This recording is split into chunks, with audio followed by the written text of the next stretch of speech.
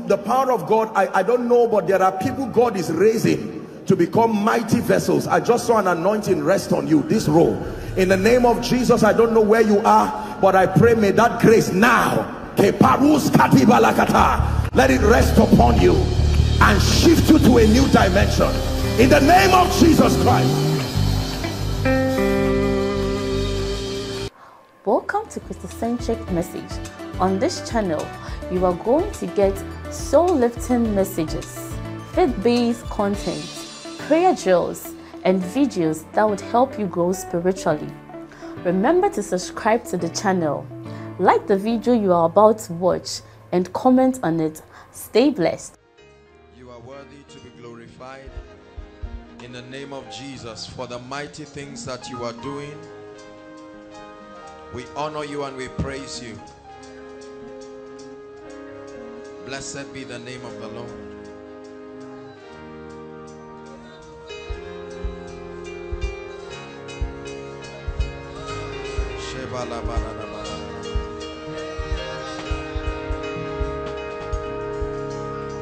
You give and you sustain. You give and you sustain.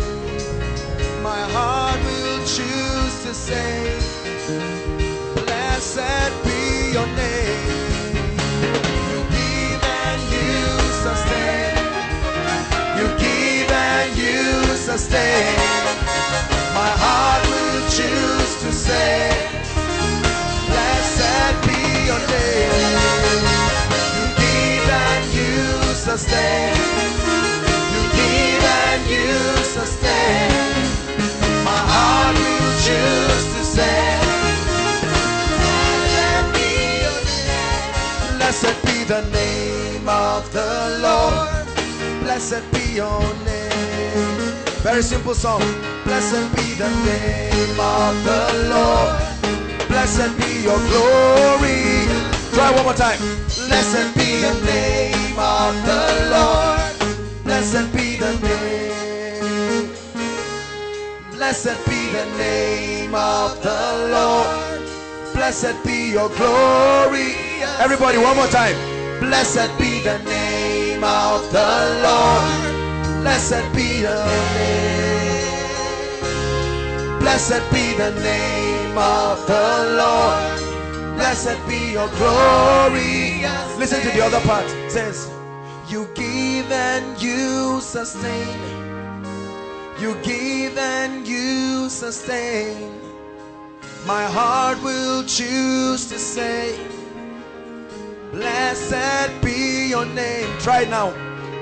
You give and you sustain.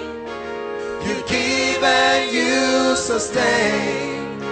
My heart will choose to say, blessed be your name. You give and you sustain. You give and you sustain. You give and you sustain. My heart will choose to say, blessed be your name. Blessed be the name of the Lord. Blessed be the name. Blessed be the name of the Lord. Blessed be your glorious name. Blessed be the name of the Lord. Blessed be your name. Blessed be the name of the Lord. Blessed be the glorious name. Hallelujah. Walk to 7 people and tell them, I see you moving higher, greater. Prophesy. Mean it from your heart.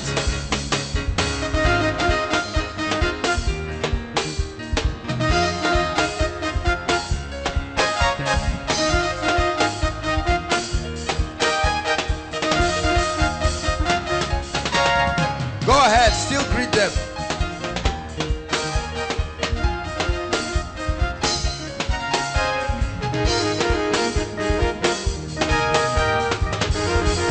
Now give God a shout of praise and return back to your seat.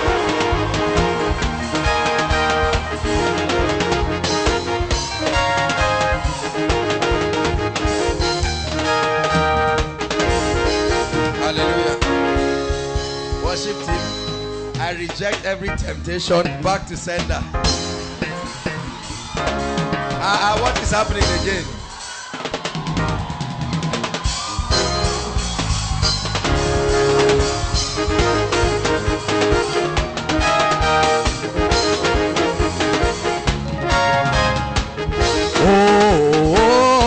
Now you there ain't no.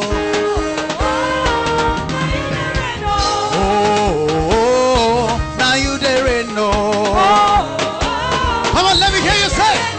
Oh, now you there ain't no. Come on, say. Oh, now you there ain't no. Oh, now you there ain't no.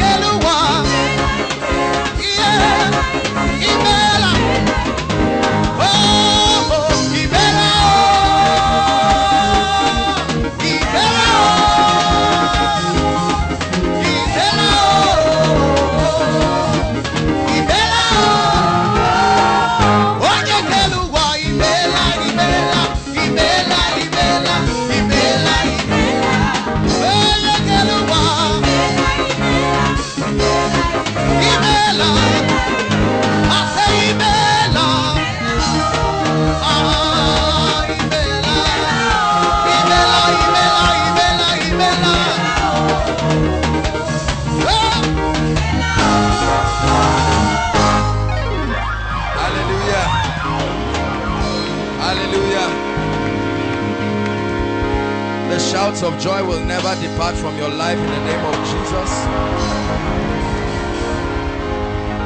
Hallelujah. Tell your neighbor, God bless you in your dialect, and sit down. Your dialect is not tongue. Some of you are speaking in tongues. Bless you. Be seated. Hallelujah. This is what you get when you come for koinonia. Hallelujah. Praise the Lord. I want us to specially celebrate those who did not get seats and are scattered outside. Can we appreciate them? Hallelujah. We apologize. There is no way of measuring people who can come in. We can only do our best. But I want you to know that the Lord will bless you in the name of Jesus Christ. Right, pick up your Bibles. Let's go to the business of the night. The reality of heaven, part 2.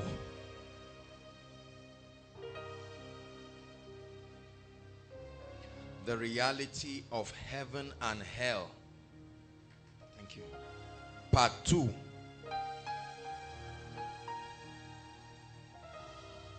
Hallelujah.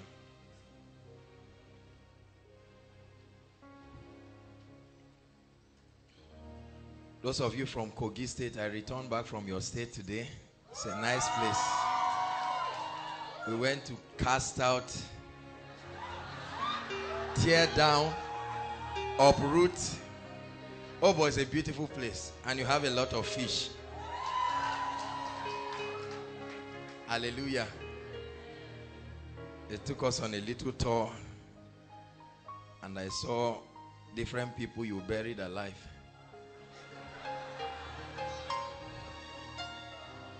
Hallelujah. I didn't have the opportunity to see your king, but we were at his palace. It's a beautiful place. Hallelujah. That's where River Niger and Benue meet. There must be something prophetic about the state, don't you think so? Hallelujah. We had a great time there. Let me tell you something. One of the reasons why God gathers people like this, aside from soul winning, is to help them learn and understand the principles of the kingdom. Praise God. So if you are coming Friday after Friday or week after week, and the only thing you are coming to do is to watch men of God keep preaching and blessing and prophesying on your life, then we are cheating you and we are robbing you of a glorious destiny. Are you following me now? Any ministry that is not committed to teaching is wasting the time of God's people. The only way you can be established and grounded in truth is when the principles of scripture are taught, so you understand the principles of the word. Hallelujah. That's why we encourage you to come with writing materials. This is a school. So if your neighbor doesn't have anything to write, help him with something to write. And tell him, please, next week, just come with something to write. Tell him gently, but mean it from your heart.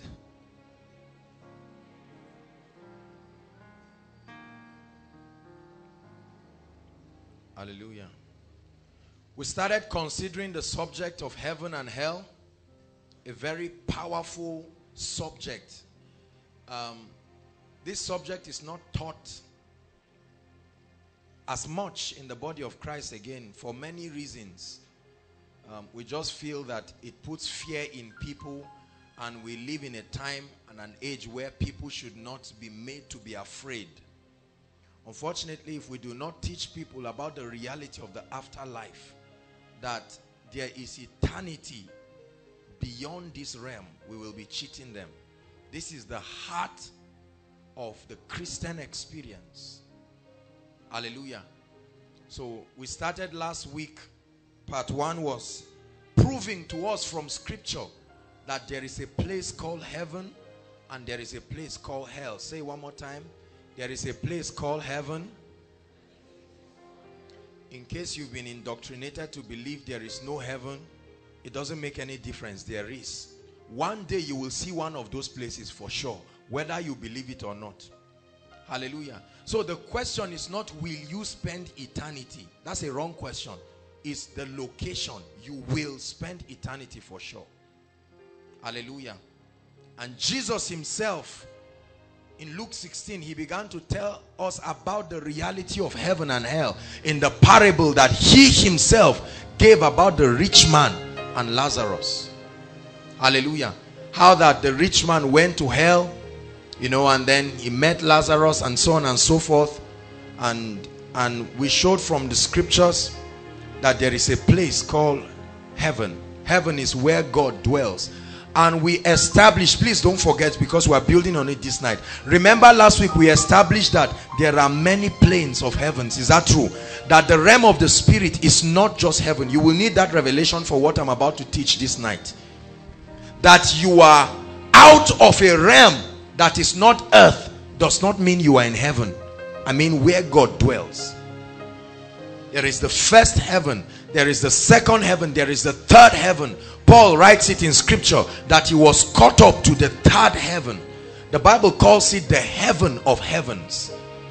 And that description, it was an ancient way of showing the superiority of something above another. King of kings, Lord of lords. Are you following me now? Servant of servants, daughter of daughters. So when we say the heaven of heavens, that's the plane where God lives. There is a location right now today called heaven, where the throne of God is, where the angels reside, the governing center of the universe. And there is a place called hell. Hell is the place of torment. We established that last week, that hell is a place of torment. Hallelujah. Where all those who die without the Lord Jesus Christ in their lives, they go there automatically. Hallelujah. And then I told us a few things that I think I should remind us of again. Remember, I told you that hell is not only a location, but hell is a spirit. Remember, I proved to you from Revelations that hell, death, the grave, they are all spirits. And I told you that hell is not the final destination for the lost. Is that true? Where is the final destination? The lake of fire. Because in hell, demons are not tormented. In hell, Satan is not tormented. So that cannot be the final place of judgment. All right? I told you that those who have been lost, who have died outside Christ, right from Genesis till today, they have not started their punishment yet. They will officially start when Satan and death and the grave are relocated to the lake of fire. The lake of fire is part of God's kingdom. Are you following me? The lake of fire was not designed by Satan. The lake of fire is part of God's kingdom. It was specifically designed for the judgment of Lucifer and all those who come into partnership with him. So there is a place called hell. There is a place called the lake of fire. Hallelujah. And there is a place called heaven. I told you the first heaven is this atmosphere, the atmosphere that we see where the birds fly, the firmament with the clouds and so on and so forth. Hallelujah. And then we have the space where we have galaxies, we have all kinds of things there, both the ones that scientists have seen and the ones that they will discover. We also have planes in the spirit. For instance, remember the Bible says that when Daniel was praying, is that true? That while the angel was coming from the heaven of heavens into the earth realm, interfacing the earth realm was a plane, and there was a territory where wicked spirits could function, and they tried to stop Gabriel. The Bible says we wrestle not against flesh and blood, but against what? Principalities, powers, rulers, and what? Spiritual wickedness. Where? In heavenly places. Not place, places. That means there are many planes. If you understand this, you will appreciate what I'm about to teach tonight. Hallelujah. Because the part 2 of this series, in the part 2, I'm going to be considering 3 great deceptions that the devil has released upon the body of Christ as regards heaven and hell. Are you listening to me? There are 3 great deceptions. So right, 3 great deceptions that we are going to be considering this night. And let me tell you the truth, it concerns you. Pay close attention. God is going to be correcting a lot of error that probably some of us have carried, we have taught, or we have listened to. Some of us have written books or read books with this error. We are going to be considering this widespread issue of out-of-body experiences now, where people come back with divine revelations. We are going to be examining it this night. Hallelujah. Praise the Lord. The first deception that the devil subtly is bringing upon mankind and is gradually entering the body of Christ, the church of the Lord Jesus Christ. Number 1 is an unbalanced teaching about the concept of heaven on earth. An unbalanced teaching about the concept of heaven on earth. How many of you have heard that statement, heaven on earth? Now, there is a balanced scriptural perspective, but there is a dimension to which that teaching gets to that it becomes an error. Are you getting me now? Many people in their discoveries of spiritual things, as they seek to understand the truth of scripture, because the Bible says in the end time knowledge shall increase, so people are exploring spiritual things, and many people are beginning to come up with the concept, and the verse that we use is Matthew 6 from verse 10 and 11. The Bible says, let it be done in the earth as it is in. Is that true? That tells us that God's idea is that earth should be a replica of the heavens, and that is very true. Are you getting what I'm saying now? That is God's idea. This is why even at the rapture we will go to heaven and we will still return back to a new heaven and a new earth. Revelations 19, 20 and 21 talks about the new heaven. He said come and I will show you the bride, the Lamb's wife. He said, and it took me, and I saw a city, a heavenly Jerusalem, coming down. And then it lists the kinds of people who will not be allowed to enter that city. However, please listen, however, there is a movement right now that is beginning to build upon this concept of God's idea to want heaven on earth. A lot of people are already preaching right now that there is no place called heaven again, that the heaven has already come to the earth, and anybody who is thinking that he will go and meet God in heaven is wasting his time. That is an error from the pit of hell. Are you getting me now?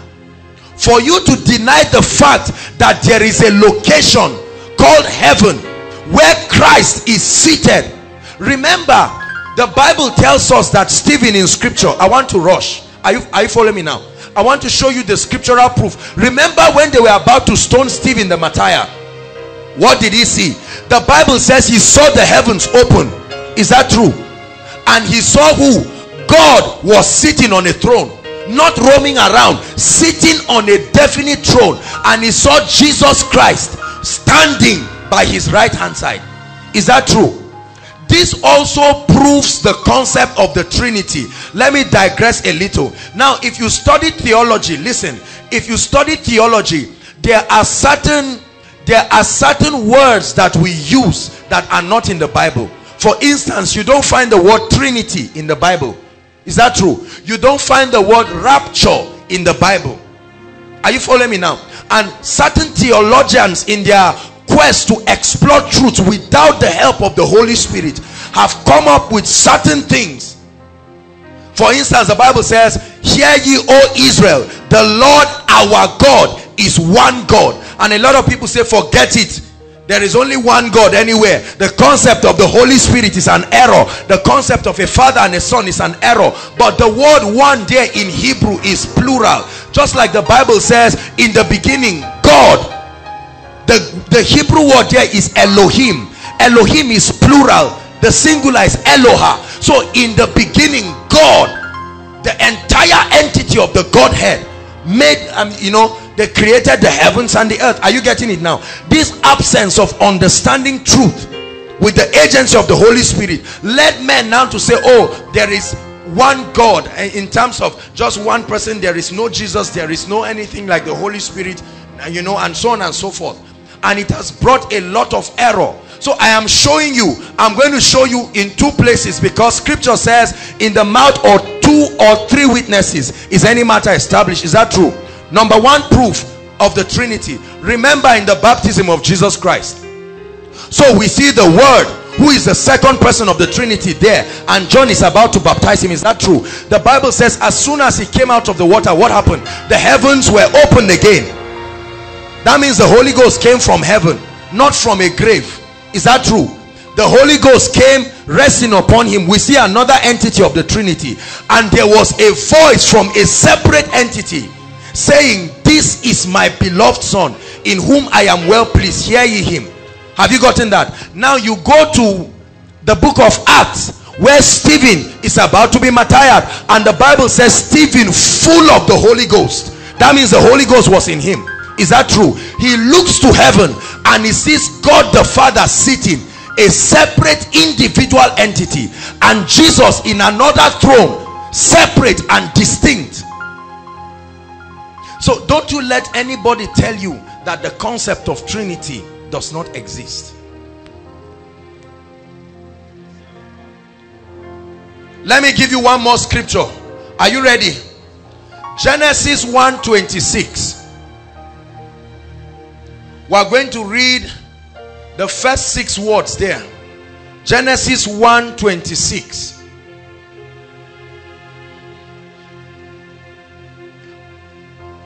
Or the first 5 words, really. Are you ready? 1 to read. And God said, let. It didn't say let me. And God said, let us. Who are the other people?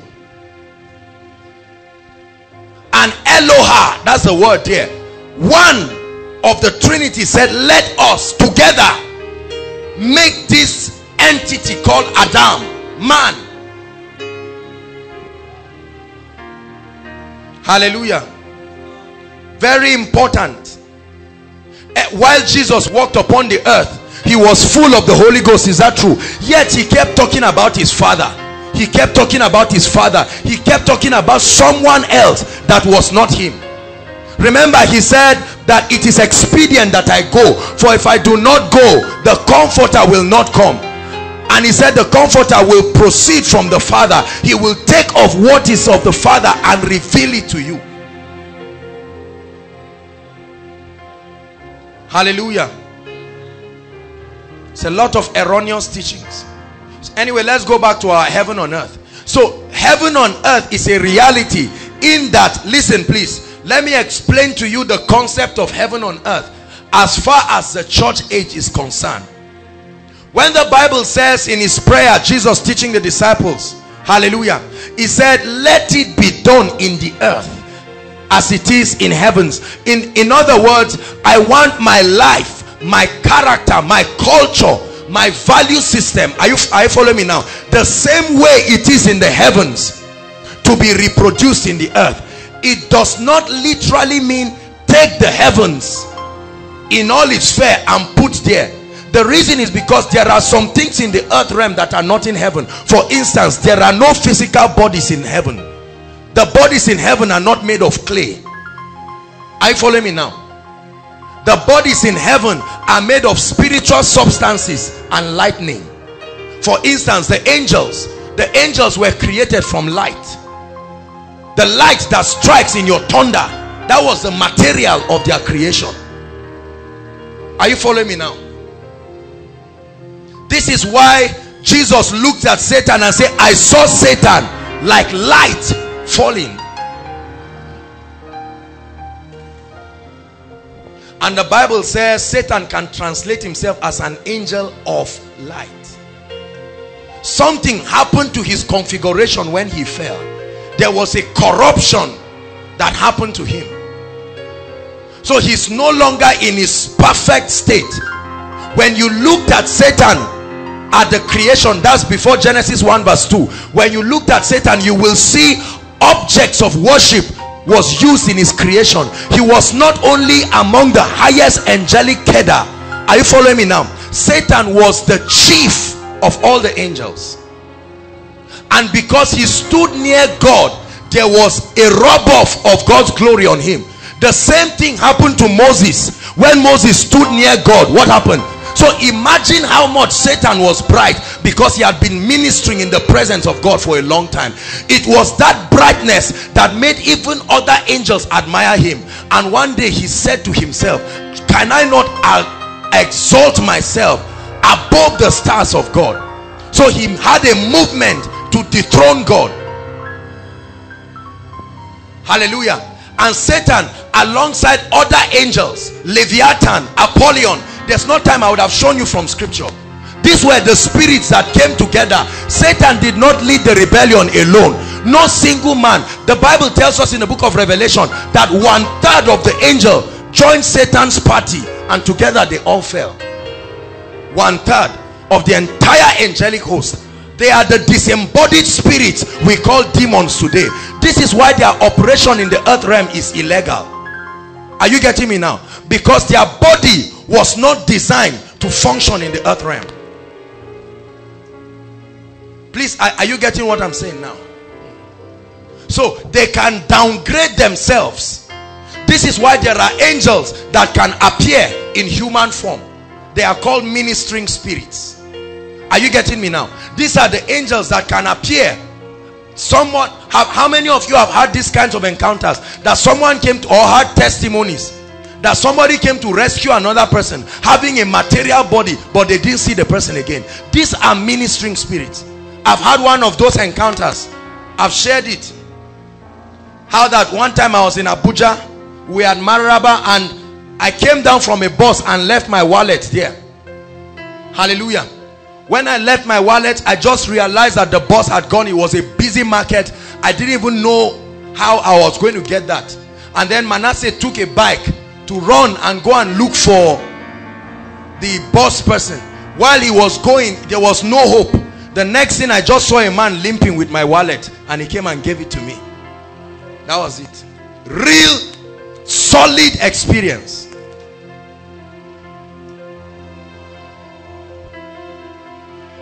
Many of you have seen them.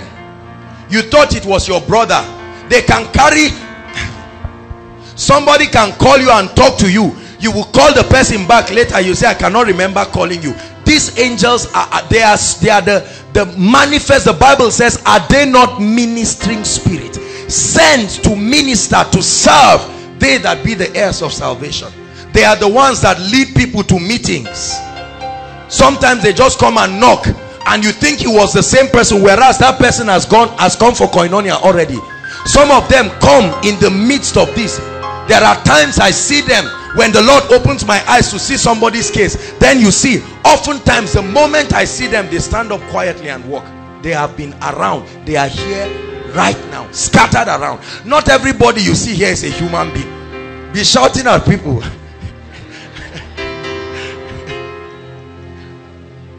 You see why it's good to be well behaved in church?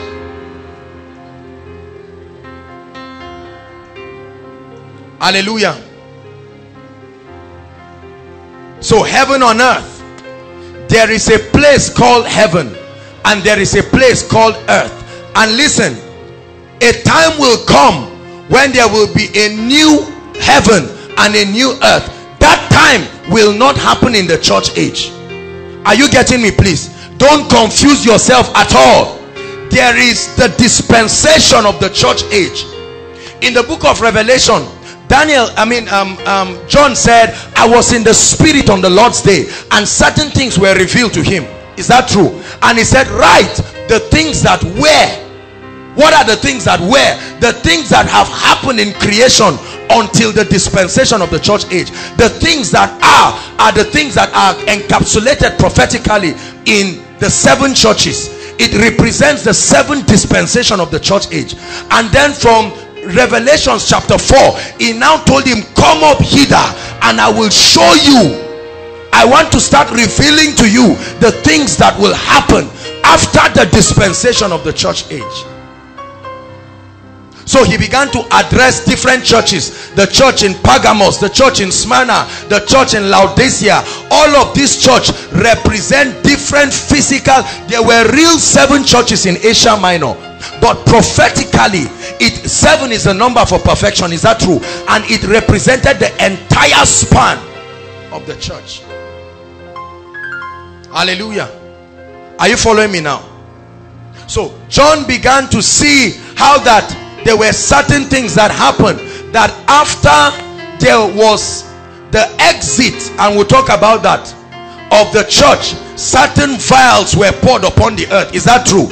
An angel will blow a trumpet and certain vials will be poured upon the earth. 1/3 of the vegetation will go, 1/3 of the water will be bitter. Can I tell you something? Those things are not prophetic statements. They will happen one day in this earth.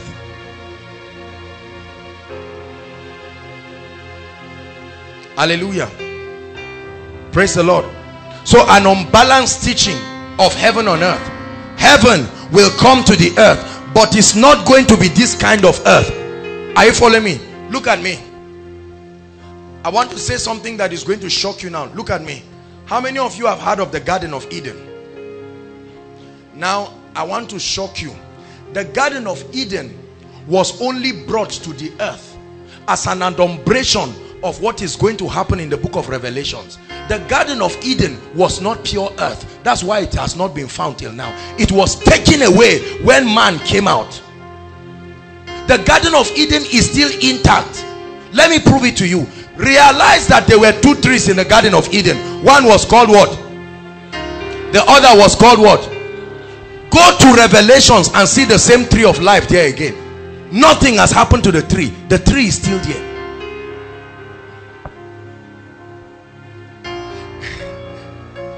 Look at many of you just looking at me. God sent man out of the Garden of Eden. Listen, I will tell you that the Garden of Eden was not just earth, material earth alone, because look at the beings that guarded it when he sent them out. The cherubim and a flaming sword.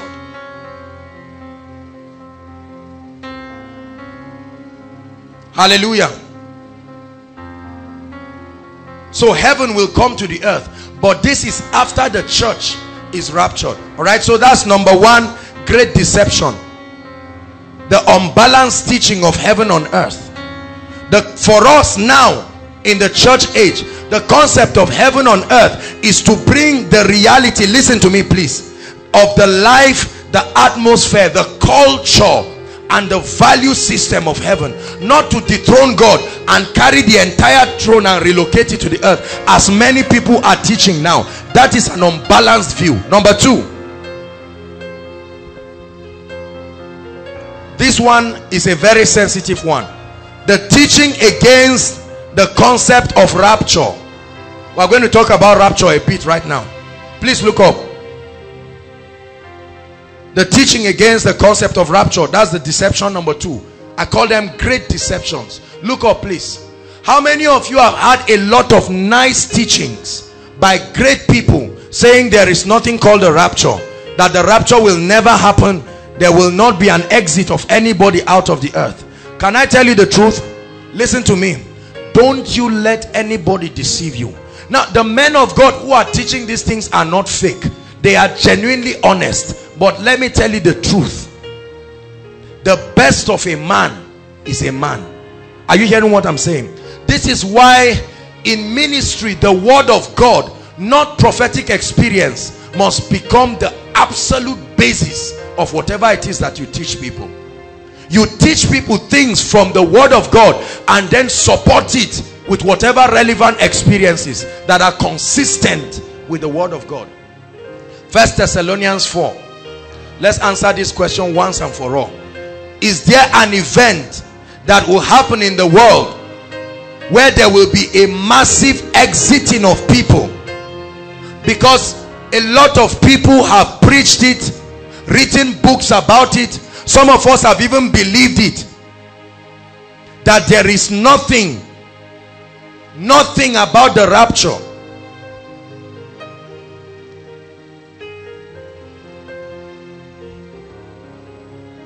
Verse 13.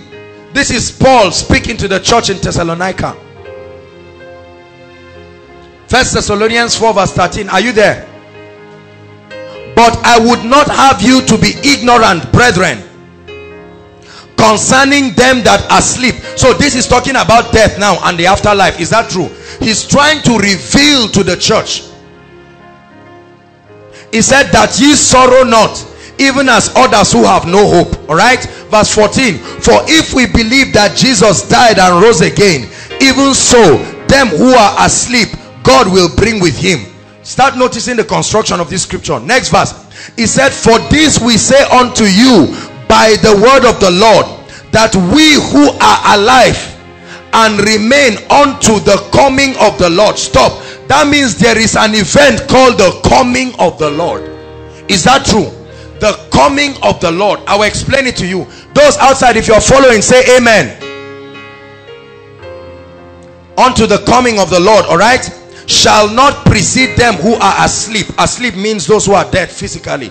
Verse 16, he said, for the Lord himself shall do what? Shall descend from heaven with a shout, with the voice of the archangel, and with the trump of God, and the dead in Christ shall do what? They shall rise first. That means there is a resurrection that will happen. Next verse, he said, then we who are alive and remain shall do what? Shall be caught up together with them. Where? In the clouds, to meet the Lord in the air, and so shall we ever be with the Lord. It says, wherefore comfort one another with these words. Look up please. Are you seeing that there is an event? The Bible says what will happen is that the heavens will open. Is that true? God himself, Christ now, will descend with a loud shout, the shout of an archangel. Can I tell you something? Only those who are in Christ will hear that shout.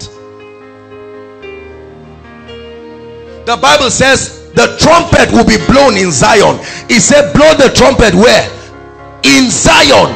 Sound the alarm on my holy mountain. There are people who will not hear that sound. Are you getting me now? So the Bible says he will descend physically. All eyes will see him. But here it is, listen. In the first coming of Christ, his feet is not going to touch this earth. Are you getting me? The Bible says he will descend, and in a fraction of a second, everyone who has ever died in Christ, whether it's in your bedroom before you built your house or wherever, the Bible says they will all come out at once with glorified supernatural bodies. They will be the ones to be honored first because they died in Christ. We who are alive, instantly as they are being translated, this body will be changed. The Bible says, listen, that's when we say, oh death, where is your sting? Because we will now look at our bodies. This is a material body. It was that body Jesus resurrected with. That's why he entered inside the room. He didn't need to knock. He just entered and said, all hail, all authority in heavens. He resurrected as the firstborn among us who are coming. Before he died, he was the only begotten son, but he's no longer the only begotten son. He's now the firstborn. That's why all those who died before Jesus were kept in the bosom of Abraham. They could not have resurrected. It will stop Jesus from being the firstborn. He was the tithe of God.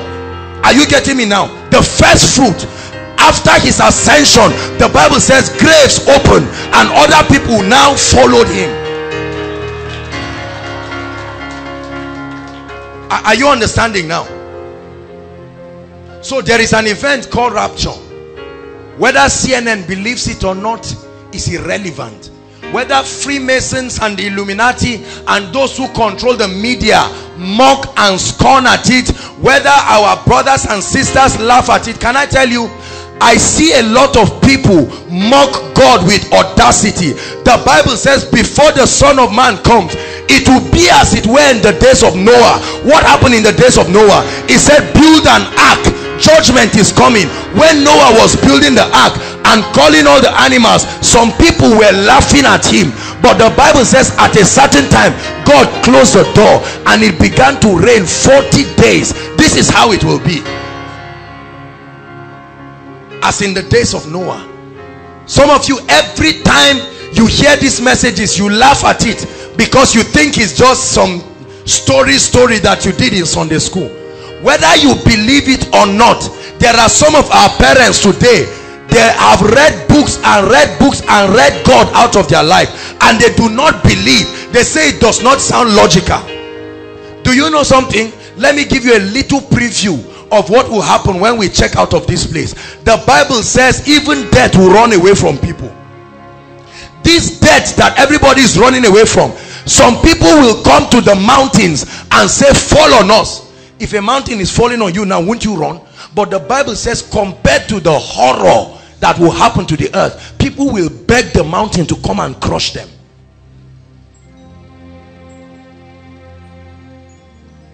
Are you getting me? It will happen. By that time, we're out of this place.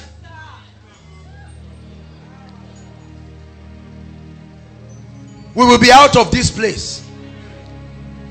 Many of you are not living like missionaries. The Bible says Abraham sought for a city whose builder and maker is God. Let me tell you, if you do not live with eternity in view, you will live a useless life. I don't care how many houses you build. I don't care how many wives you marry and how many other concubines you have. I don't care how many books you read. If your eternity is not secured, you are of all men most miserable. Let me announce it to the body of Christ now.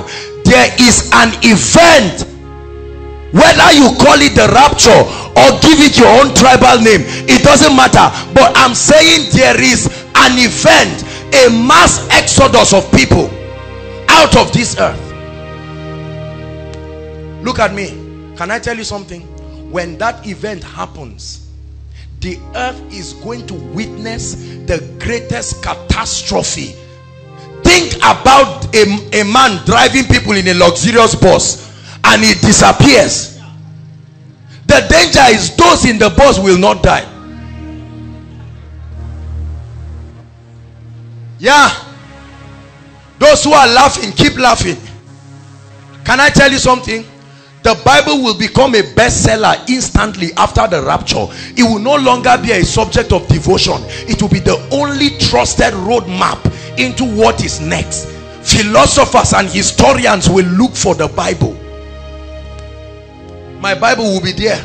I will drop it for whoever thinks we are joking, because we will be with the Word himself, the author.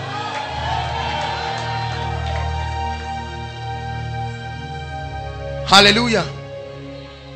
Take this Christianity thing very seriously.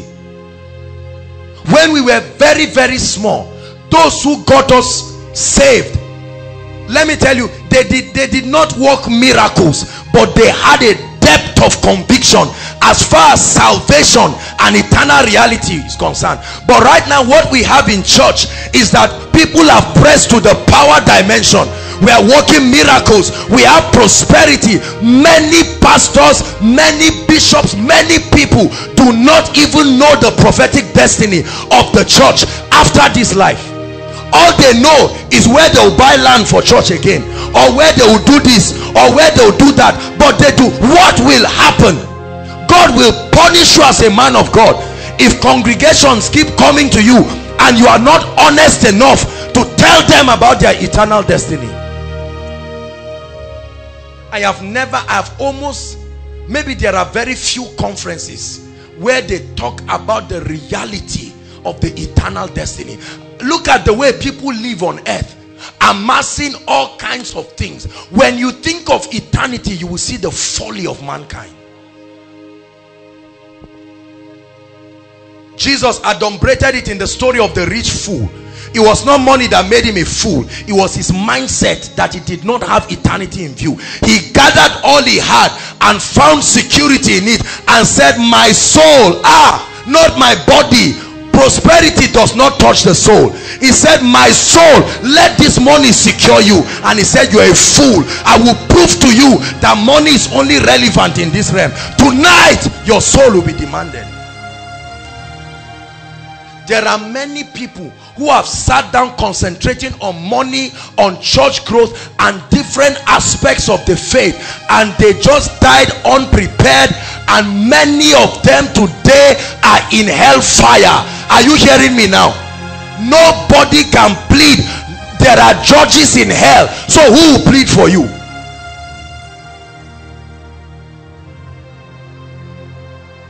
If you die without the Lord Jesus Christ, nobody will advocate for you. You are going to hell. Take this seriously. Can I tell you something? Some of the people who are in hell had this kind of messages. They didn't know it was going to be a serious issue. They didn't know they were going to die very soon. While it is true that we advocate for longevity, not so that we will just sit down wasting our life on the lust of this life, but we have a lot of things to do for the kingdom. He said, I shall not die, but not live to raise money, live to declare. That means if you are not declaring, you are not permitted to live. Are you getting me, please? Koinonia, take serious what I'm saying, because there are people in hell today. As I speak to you from hell, they are hearing this message and wondering. Look at the rich man. Jesus has given us a window. Look at the rich man. While he was in hell, he saw his brothers still behaving foolish like him, and he begged Abraham. He said, Abraham, please, I love my family so much.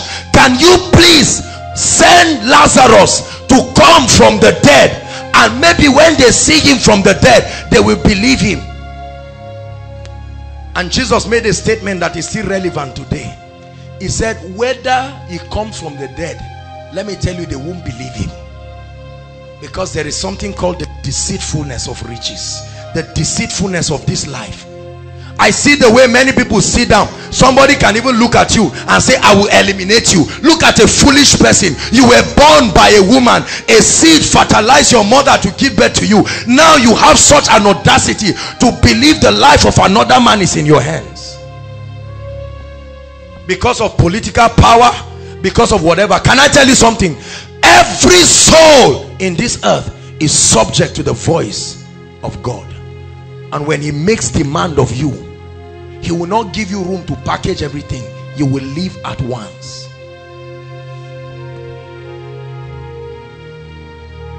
Are you listening to me? This is a very, very important message tonight. There is an event called the rapture. A day will come. I don't know if I will see you, but I guarantee you, if you make it, you will see me. Because I'm taking my life seriously. The Bible says, Paul speaking said, let it not be that after I have preached, I myself, all this apostle thing you do only ends in this realm. No demon has called one person apostle. Are you getting what I'm saying? You will not carry your parish to hell or to heaven. You will not carry your money, whatever you have. You won't carry your certificates. There's no need.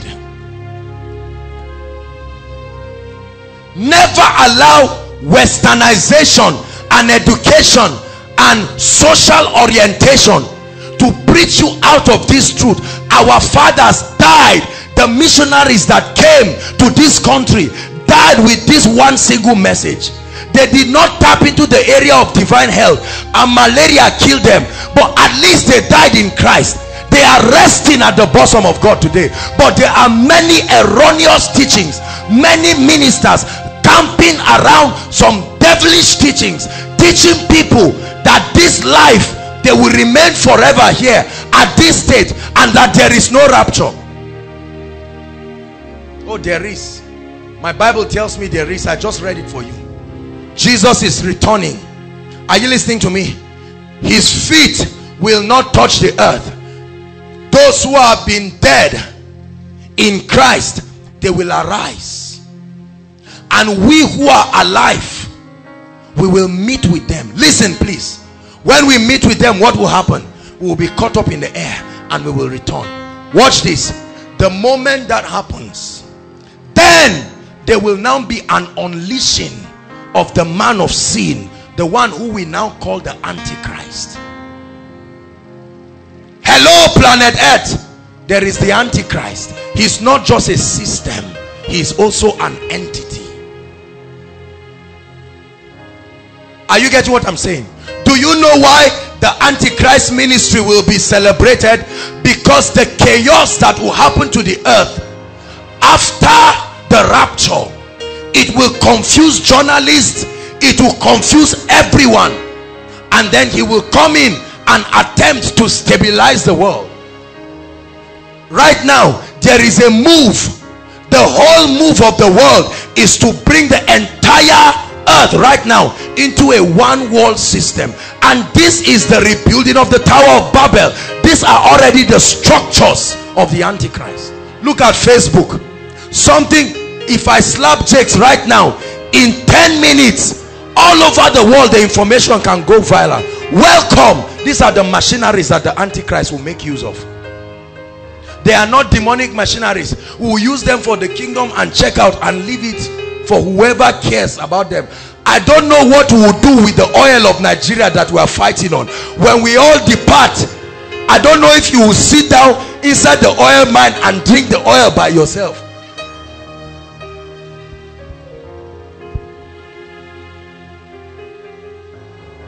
There are some of you, is your quest for marriage that will take you to hell. You don't want to hear anything about God if the teaching is not on how to force your husband to come into your life. You are not ready.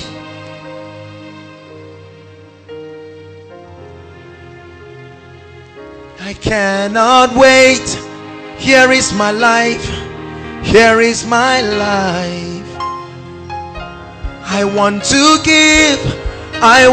give in serving my fellow man, doing the will of God. Here is my life. Here is my life. Here is my life. I rather you call me a failure from earth's perspective.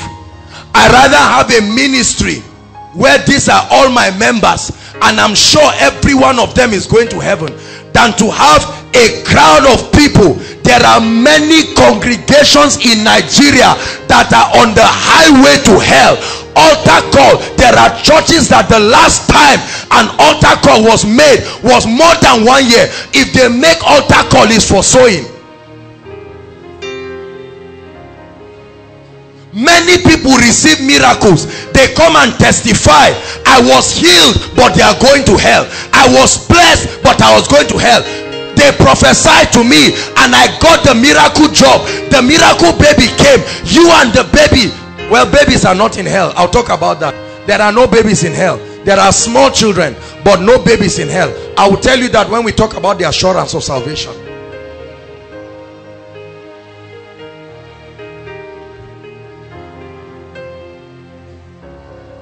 I want to ask you a question right now.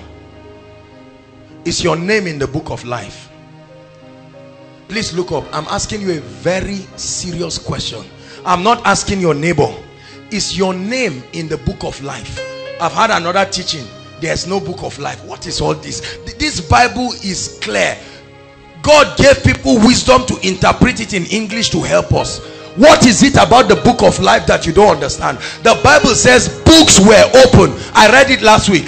It said, and then another book was open, and it was called the book of life. It said, whoever's name, whether you are a preacher with Rema, if your name is not found in the book of life, the Bible says you will be cast into the lake of fire. Please take it seriously. That you bear the title apostle and prophet does not take your name to the book of life.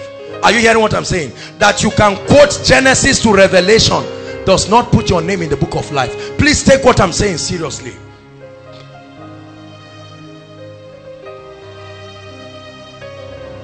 The rapture will happen.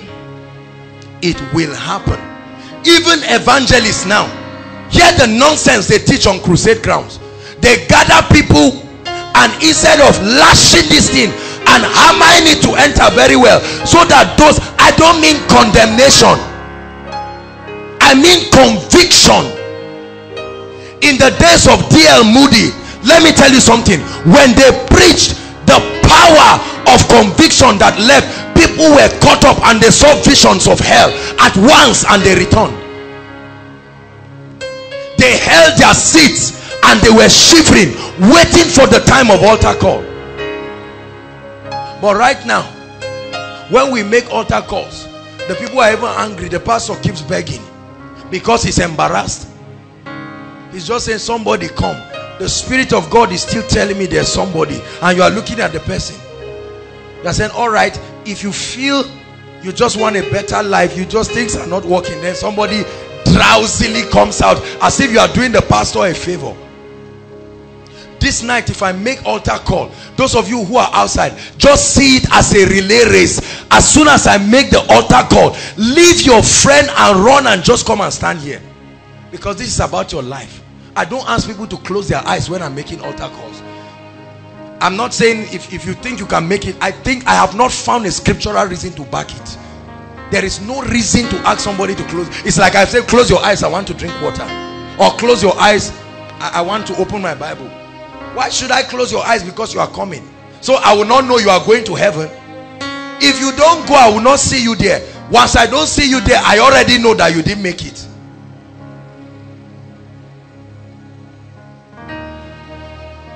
There are many Bible study teachers who are going to hell.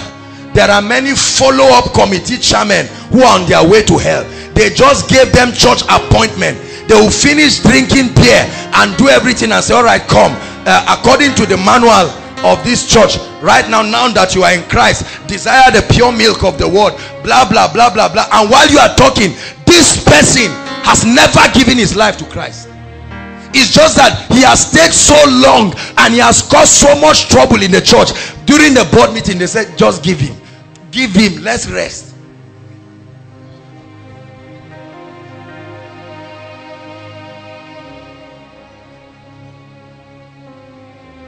Jesus is coming.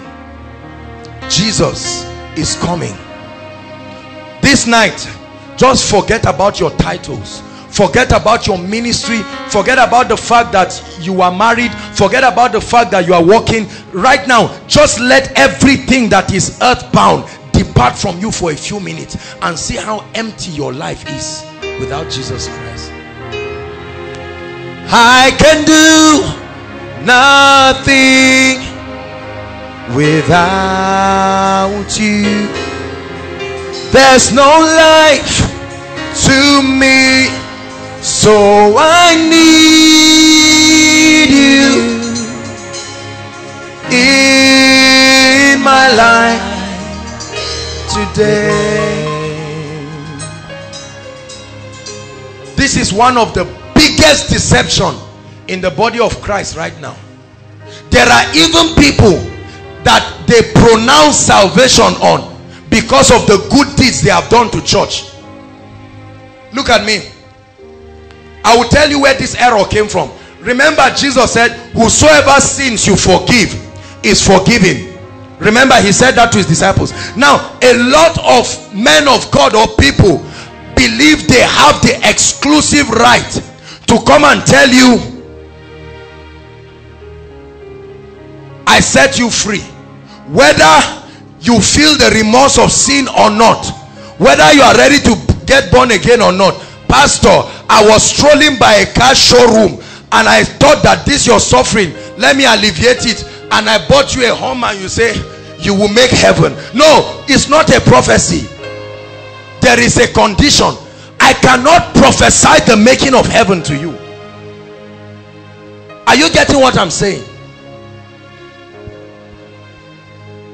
Many devilish teachings in the body of Christ. You release people to go to heaven or release them to go to hell by a prophetic pronunciation with no activity on their part. You see, this is why our altar calls don't last. The people do not see a need to come out.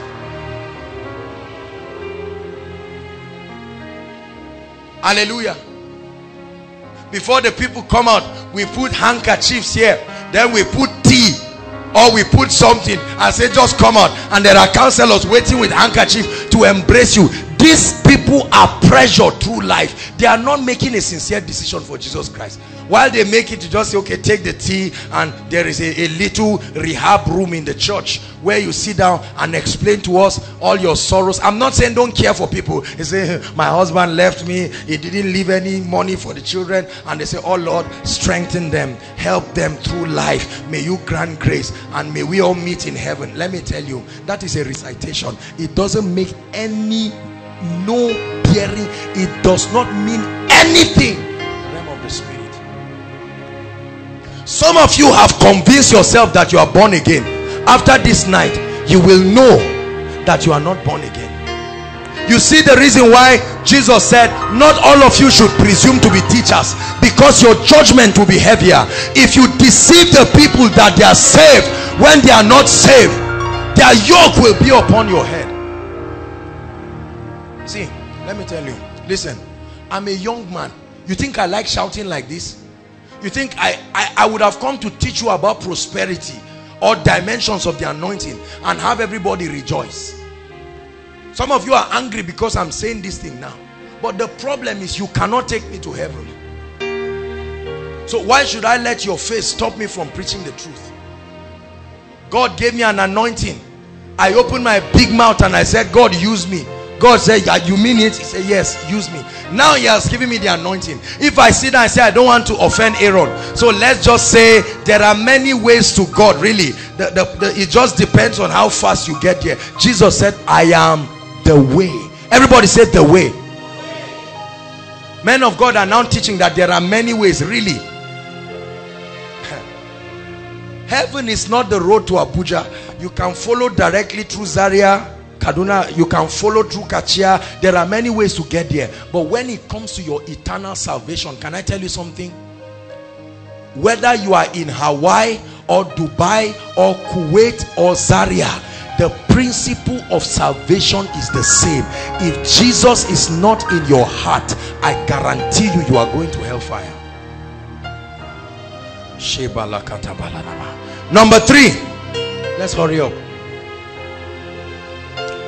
The third great deception that has come upon the body of Christ, now this is where I want to center on for a while, is perverted encounters of, quote, heaven and hell. You get my point? Put a small, what do they call it now? Just put it there. Perverted encounters. Perverted encounters of heaven and hell.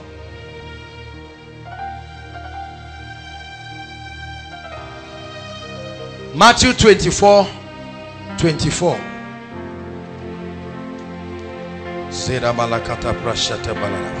While you open it, just pray in tongues. I'm about to say something that I believe is going to liberate the body of Christ right now.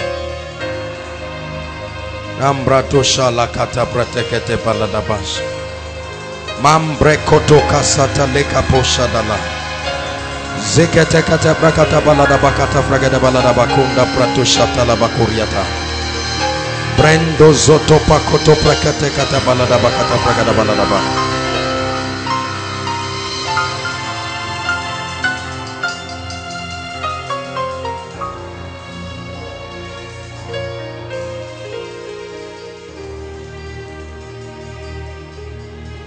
Are you there? Matthew 24.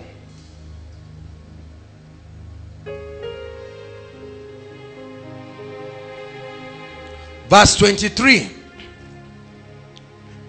Then, if any man shall say unto you, Lo, here is Christ, or there, believe it not. 24. For there shall arise false Christs and false prophets, and shall show great signs, take note, and wonders, insomuch that if it were possible, they shall deceive even the very elect. 25. Behold, I have told you before. Verse 26. Wherefore, if they shall say unto you, Behold, he is in the desert, go not forth. Behold, he is in the secret chambers, believe it not. Look up, please. Now, in the early 70s, because of the renaissance that began to happen to the body of Christ, there were several revivals that started breaking out around Europe and then America. Certain people, because of their passion and their quest for God, listen to me, they were granted certain spiritual encounters. Now this had happened at various levels in the church age. We see that Paul had an encounter. Is that true? There is a record in scripture. I think, let me start by saying this: it is not unscriptural to have a spiritual visionary experience. The Bible says in the latter days, Joel 2, I shall pour my spirit upon all flesh. It said, and what? Your sons and daughters shall prophesy. Your young men will see visions. Not a sister, visions. Very serious spiritual activities that are about to be unfolded. And then Jesus said, when he, the Spirit of truth, is come, he said he will guide you into all truth, and he will show you. That means you will see. Are you following me? Jeremiah 33 verse 3 says, call unto me and I will answer. I will show you great and mighty things. All through scripture, Abraham had supernatural encounters. Moses, are you following me now, had a supernatural encounter. Daniel, you list all of them. They had dramatic supernatural encounters. Isaiah, Ezekiel, all of these people. So it's okay to have spiritual encounters. Zechariah, a high priest that was ministering that year, had the angel appear to him. So the encounters of Jesus, hell and heaven is not against the scope of scripture. Are you getting me now? And so several people were granted access. And I'll tell you why God did this. Listen, the Bible says in Ezekiel 18, there's no time, it says the wages of sin, he said, the soul that sinneth, it shall die. Is that true? And that the wages of sin is death. And then the Bible says that, paraphrasing now, the prophet speaking, he said, is it God's desire that a sinner should perish and that he will not return and be delivered? So God's desperation for the salvation of mankind, God saw the degree of perversion, and he saw that whatever needs to be done to help man understand the reality of his eternal destiny. Are you listening to me? And then out of that compassion, God began to call certain people into these experiences. He appeared to them. He showed them heaven. He showed them hell. They saw their loved ones, so that they will come back with powerful messages. Now listen. When this started, those who were caught up were not even asking Jesus that they wanted to go to heaven. Are you getting me now? Back in the 70s, he appeared to them and he categorically told them the reason why he appeared to them. And he took some of these people to heaven.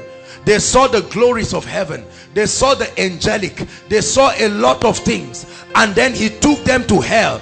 Some of them saw their loved ones. They saw the different chambers of hell. And they had the opportunity to talk with certain people. Is that true? They came back to this physical realm, and you could see the effect on their physical bodies. For some of them, when they came back, they stopped whatever they were doing. It took them years to recover because of the reality of the imprint of what happened to them. Praise the Lord. And you can see that their encounter yielded fruits, because they were going around evangelizing and teaching people, and everything that they taught was not just based on the experience. It was based on the word, supported by those experiences. Listen, when this strategy started becoming effective from the 80s down to the late 90s, Satan started perverting it with what I call false spiritual experiences. What did I say? False spiritual experiences. Certain people started having beings that were superhumans. Are you listening to me? Appear to them, and then started bringing messages for them. Started taking them to astral realms, taking them to certain planes that were not pure heaven. But because the realm of the spirit is a vast realm, are you getting me now? Some of these people had encounters, and they came back with so-called experiences from Jesus, from hell, from planes, and you can see that the messages that they brought only ended up bringing fear and condemnation, not conviction, to the body of Christ. Are you getting me? To a point that even those who were born again were now doubting the validity of their salvation. They started coming with ridiculous conditions that no human being can fulfill to meet heaven. Are you getting what I'm saying? The devil started mixing these things, and I will show you that this is consistent with Satan's character. The Bible says that Jesus planted wheat, and then in the night, what happened? Satan quietly came and planted tears. Are you seeing that is scriptural? And when the vine dressers came and saw it, they said, "Master, let's pluck it." And he said, no, leave it, because in the bid to correct it, you may injure the experiences that are true. Let them grow, let the experience mature, then you can now start filtering it. Emmanuel, all the world is calling your name. Emmanuel, when you come again. Emmanuel, and the church will see your holy face. Emmanuel, when you come. happened to stumble across a number of these great articles. One of it disturbed me. It was somebody who was not a believer, and he seemingly died and went to hell. And when he got to hell, the escort that took him to hell, listen to me, started listing almost all the men of God that have labored for the kingdom and died. I don't want to begin to mention names, but let your mind grow wild. Anybody you know that church history has spoken, he said they saw them in hell, and that in hell they began to tell him the names of other preachers who were here in heaven, I mean in the earth realm, who are also going to hell. And the person brought the article with a loud cry, and they began to write books and publish it around. Hallelujah. Now I'm going to tell you a few things that some people have come back with, that they said made people to go to hell. I'll just list them at random. Hallelujah. A lot of people have come back from hell and heaven and said when they went to heaven, Jesus told them all the ladies wearing trousers are going to hell. All the people who are not covering their hair are going to hell. All the brothers with plenty hair going to hell. All those on jeans going to hell. Anybody that wears a watch that is expensive like this, you are going to hell. Those who do not bring offering in church, going to hell. If you look at a sister and just say, ah, this lady is beautiful, please don't laugh. I'm not mocking those people. I'm trying to communicate something serious here.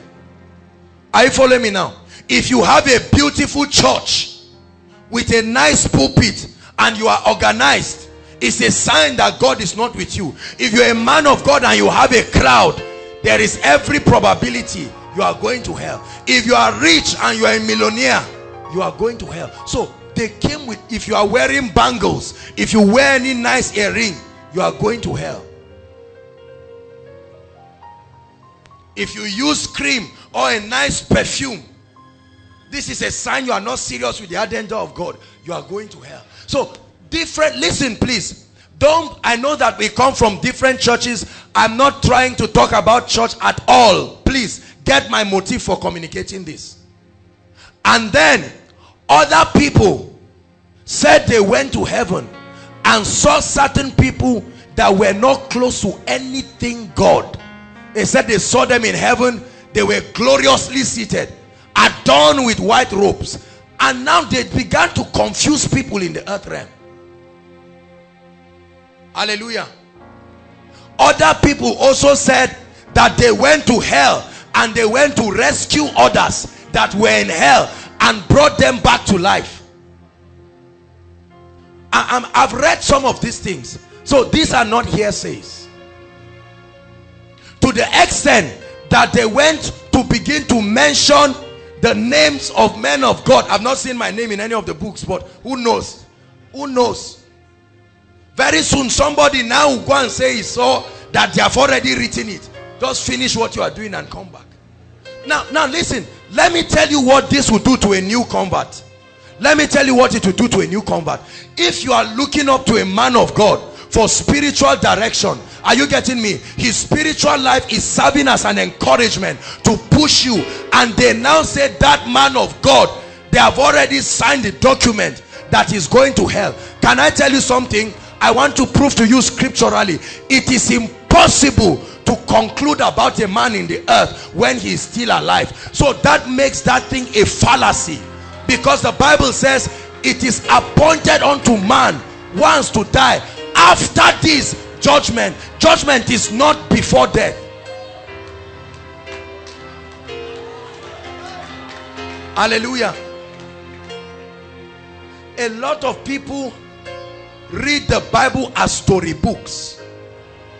Now go to bookstores and see every kind of divine revelation book by any and everybody. Listen, spiritual encounters do not renew your mind.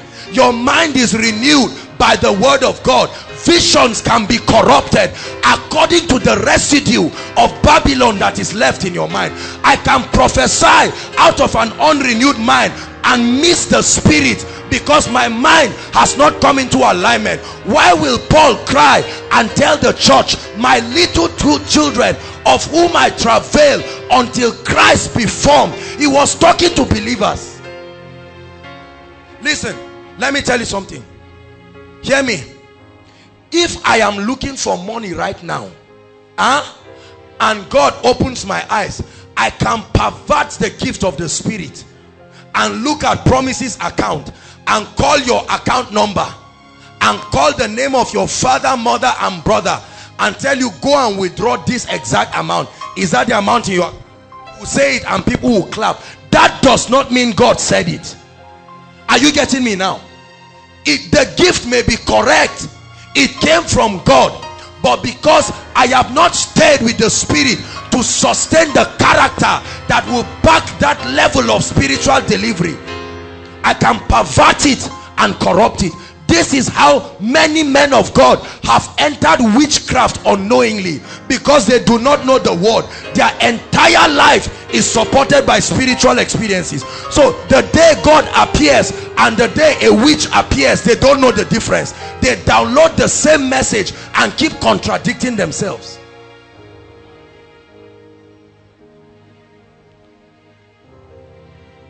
Hallelujah.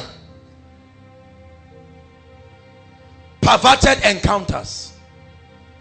Many people, I know a lady who went to seeming heaven.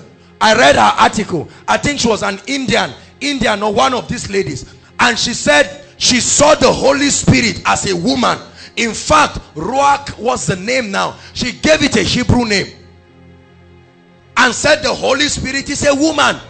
She brought, there is the book. There is the book. She wrote it. The Way of the Master. These guys that do program The Way of the Master, they were interviewing one gay man that has become a woman. The person said God told him that what he was doing is right. Do you know that there is a gay Bible right now? Oh yes, there is a gay Bible. I've seen it online. People came with revelations. You see what this distorted revelation, the Bible says, even if an angel comes with another gospel, he said, let him be accursed. Hallelujah. See, hear me. The Lord Jesus Christ appeared to me. Are you hearing me? I have seen him. I have not gone to heaven. I have not gone to hell, but I've been caught up infinite times to the realm of the spirit. And I can tell you the realm of the spirit has a lot of spiritual planes. Are you getting what I'm saying? It's an atmosphere. Many people, the realms they are going to are astral realms. Everybody say astral realms.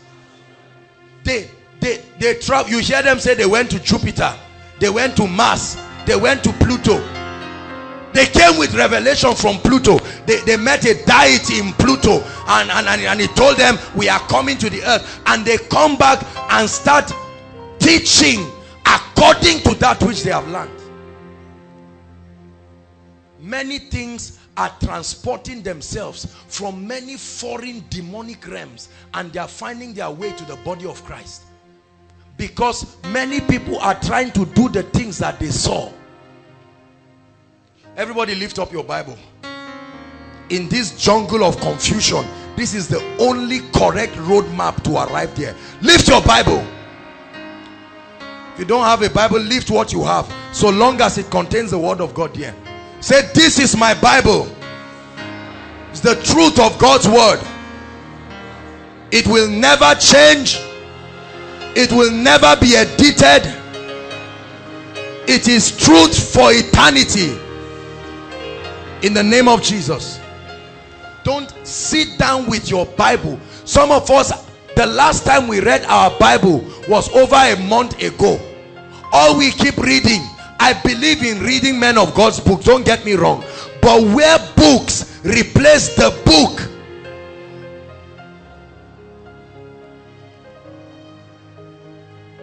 in our quest for Rhema. Can I tell you something?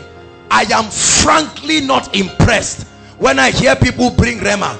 All I want to know is the degree of its agreeableness with truth, because the devil can give Rhema. The Bible says the demons know that Jesus is Lord. That means they can give you lecture. By God's grace, I have conducted countless deliverances for people, and sometimes these demon spirits begin to shout and manifest, and you hear them quoting scriptures more accurate. Kenny is not around. I was praying for a lady. Hear me. I was praying for a lady who came over at my place, and as soon as I laid my hands on that lady, this lady began to manifest, and she was shouting, just making noise. These demons, different voices, different kinds of demons were talking. This lady was quoting scriptures, and the demon would not go. Later on, the spirit started shouting, and he said, Apostle, is it not you that taught in Koinonia that we should redeem the time? Why are you wasting your time on me? Why don't you concentrate on God's people? This is a demon spirit. Now I will carry that revelation. Are you seeing now? I will say, I heard from the realm of the spirit that I should not waste my time. You get the point now? This is, many people use information from deliverances. Is that true? Informations that are supplied. Now listen, here is the balance. The sincere truth is, under God's light, everything tells the truth, including Satan. Are you getting me? Under the light of God, because the Bible says at the mention of his name, every knee shall bow and every tongue will confess the truth.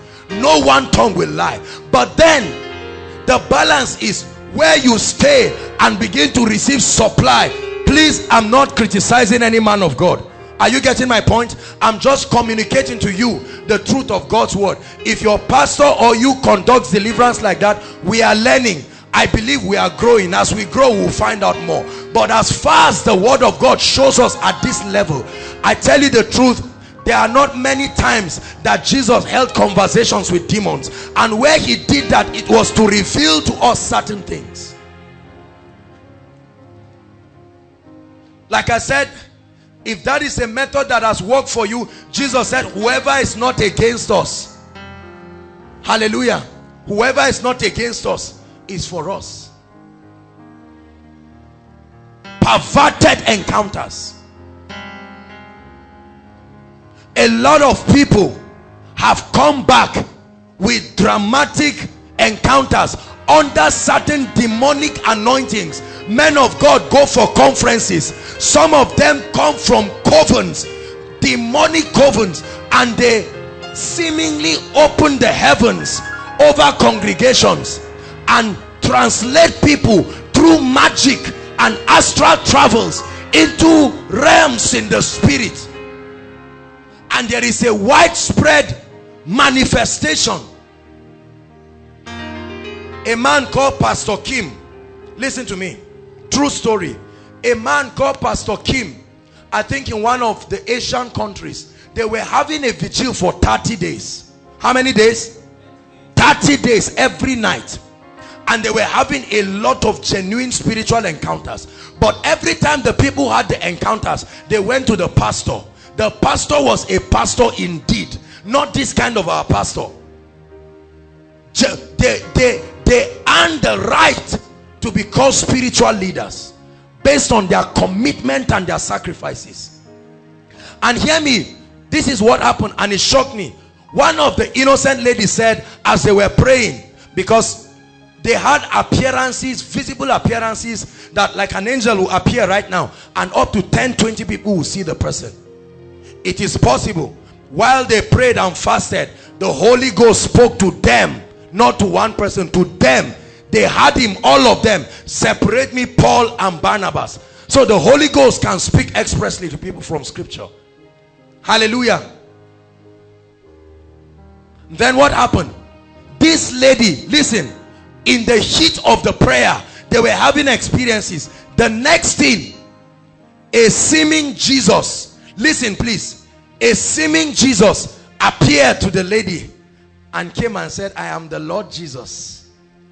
Are you getting me? And when she looked, because the pastor had trained them to discern spirits. Are you seeing a good pastor? Not that he will discern for them and take the glory as a GO. He has trained the members to discern spirits. He has drilled the church to be strong and manifest as the church indeed. So while the lady was looking at Jesus, although she was seeing a picture of a seeming Jesus, she said in her spirit, that light, there was no connection. Are you getting me? Deep was not calling on to deep. And the Jesus was telling her, come, I am Jesus, come. And she looked. Immediately she was comparing his experience with many that have happened in scripture.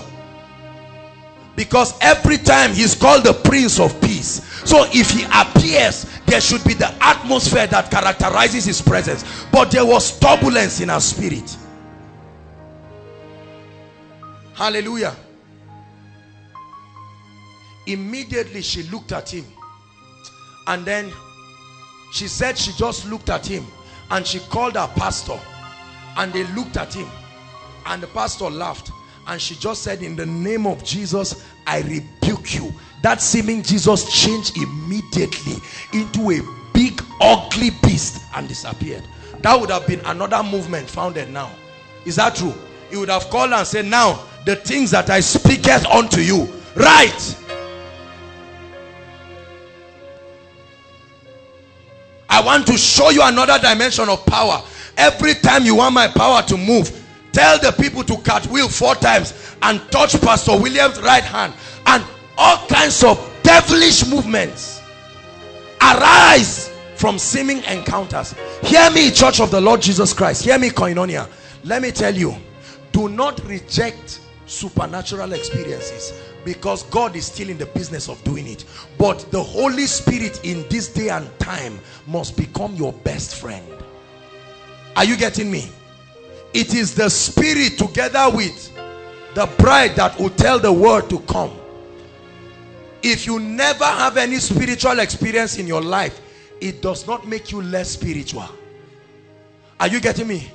A lot of pastors have taught. Now they rank people in church according to those who see visions. And everybody come with every kind of junk. You go and see time for prayer meetings. And you see everybody. Praise the Lord. I saw something.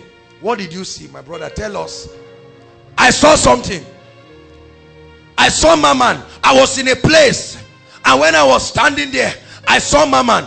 And then Pastor Jakes, you will never say anything wrong against him, because you, and then Pastor Jakes spoke to him and said, my man, come, I will do this. And you waste people's time telling them lies. A lot of people lie on it. They didn't go anywhere. They didn't see those they said they saw. They said, and the angel told me to do. Let me tell you, hear me. See, if an angel appears right now, the moment I see him, none of you here will be able to stand again. You may not see him, but you will feel his effect. This is how spiritual things work. Let me prove it to you. When Jesus appeared to Saul, they did not see him, but all of them fell at once. The moment spiritual things materializes to one person, there will be an effect. That's why notice when I'm ministering to people and I hold their hands, the moment that I see the demon in the spirit and I say, I see you, you see the person start manifesting. There must be a reaction in this realm. These are spiritual laws. See, ask yourself this night whether you are ready for ministry, my brother. This hurry, some of you are hurrying with all what I'm sharing now. Ask yourself whether you are ready for ministry, because some of you right now are just waiting for strike to finish. Let you just graduate and go and confuse people. Some of you have gone to one Bible college, one school of ministry here, which is nice, and you just believe that by it you are qualified. It takes the Spirit to qualify a man. The Bible says he has made us able ministers, not of the letter but of the Spirit. For the letter killeth, but the Spirit gives life. You must eat this Bible if you want to represent Christ. Are you hearing me? Stay with the word. Respect men of God, honor them, but value the Bible more than any man, including myself. When I become more important to you than the word of God, I have become an idol. Are you hearing me? As powerful as Koinonia Message is, let it keep blessing you. But I love God because most of the testimonies that come here are on account of the word, not necessarily just prophecies or that okay this and that happened. The reason why the messages go is because of the word of God that is contained in it. Hallelujah. Say after me, in the name of Jesus. Say, in the name of Jesus, I receive grace and discernment to detect wrong experiences. Now very quickly, right, I want to show you how do you test spirits. How do you test experiences? We're going to round up now and we'll pray. I thought we'll be able to finish because I need to teach on assurance of salvation.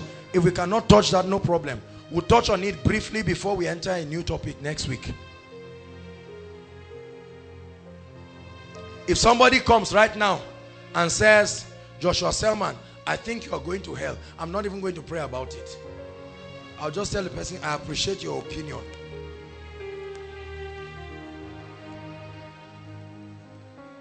You can know. Some of you don't know. That's why right now, after this hot message, you have come out from many altar calls, or you even came out last week. If I call now, you will still come out. Which may be necessary. If it's necessary, come out. But the truth is, many people come out of altar calls because of uncertainty. When the message is too hot, you tell yourself prevention is better than cure. At least God will not drive me. Let me just come out. So that if I've done it wrongly somewhere, let me do it correctly now.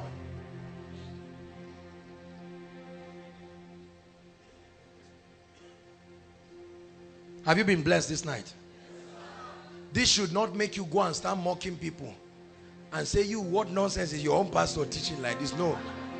You don't become matured like that. It's not for you to carry the word and say, now for you, if this is what you are getting here, I'm sorry for you.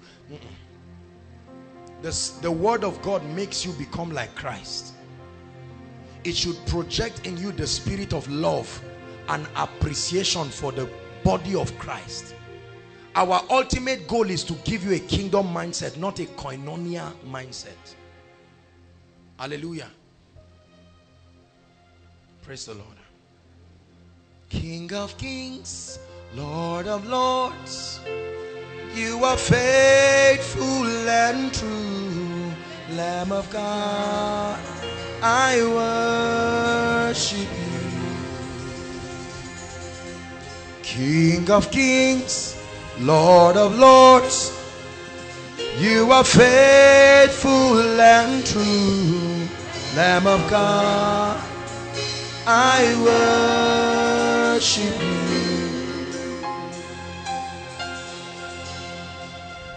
Hallelujah. How do you test spirits? Number one, every activity in the kingdom must be consistent with the written word of God. Whether preaching, whether teaching, whether prophesying, every activity in the kingdom must be consistent with the written word of God. That means if I come to prophesy to you or I teach you and it's not consistent with the universal character of truth, reject it. The Bible says heaven and earth will pass away. Is that true? It said whether there be tongues, they will pass away. Whether there be prophecies, they will pass away. But the word of the Lord abides forever. So whatever is being done, if I come to prophesy to you right now, whether it's a good prophecy or a bad prophecy, number one, you must judge the character of the man delivering it. Are you following me now? If I am angry with Pastor Femi and God gives me a word for him, do you know that most likely my prophetic word will be perverted because it's not flowing from the spirit of love? So even where God has stopped the prophecy, another spirit will take over and I will say something else that God did not say. That's why you must minister in love. Number 2, the Bible says, this is how you know the spirit that is of God and the spirit of error. He said, every spirit that does not say Jesus is Lord, every spirit. What scripture is that? 1 John. I think 1 John. Let's find it. It's important. We'll find it and then we'll pray.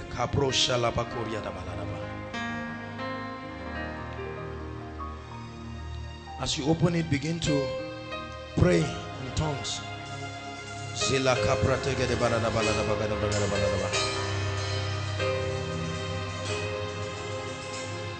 That washes our sins away. Who has found it? 4 verse 1. Thank you, good Bible students. 4 verse 1. 1 John. Some of you have no hope of opening anything. You have never ever opened it. You don't even know that it's there. Take your Bible study serious. I saw some of you, it was everybody open now. Some of you say, let me quietly close my Bible. I don't even know where 1 John is. Change. We don't condemn you.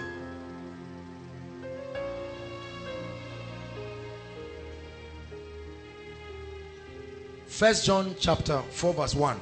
Beloved, believe not every spirit, but test the spirits whether they are of God, because many false prophets are gone into the world. What's the litmus test? Verse 2. By this know ye the spirit of God. He said, every spirit that confesses that Christ is come in the flesh is of God. Verse 3. And every spirit that confesses not that Christ is come in the flesh is not of God. And this is that spirit of Antichrist, of which ye have heard that it should come, and even now already is in the world. Listen, when you are about to test spirits, whatever spirit that does not acknowledge the ministry that Jesus came to do, he said, every spirit that does not confess that Christ is come in the flesh. Why did he come in the flesh? Great is the mystery of godliness, that Christ, God, became flesh. Is that true? He died for people to redeem them. That means any prophetic word that will not ultimately lead to your redemption and to your salvation is a fallacy and is of the devil. There are few judgments in scripture that are called the written judgment.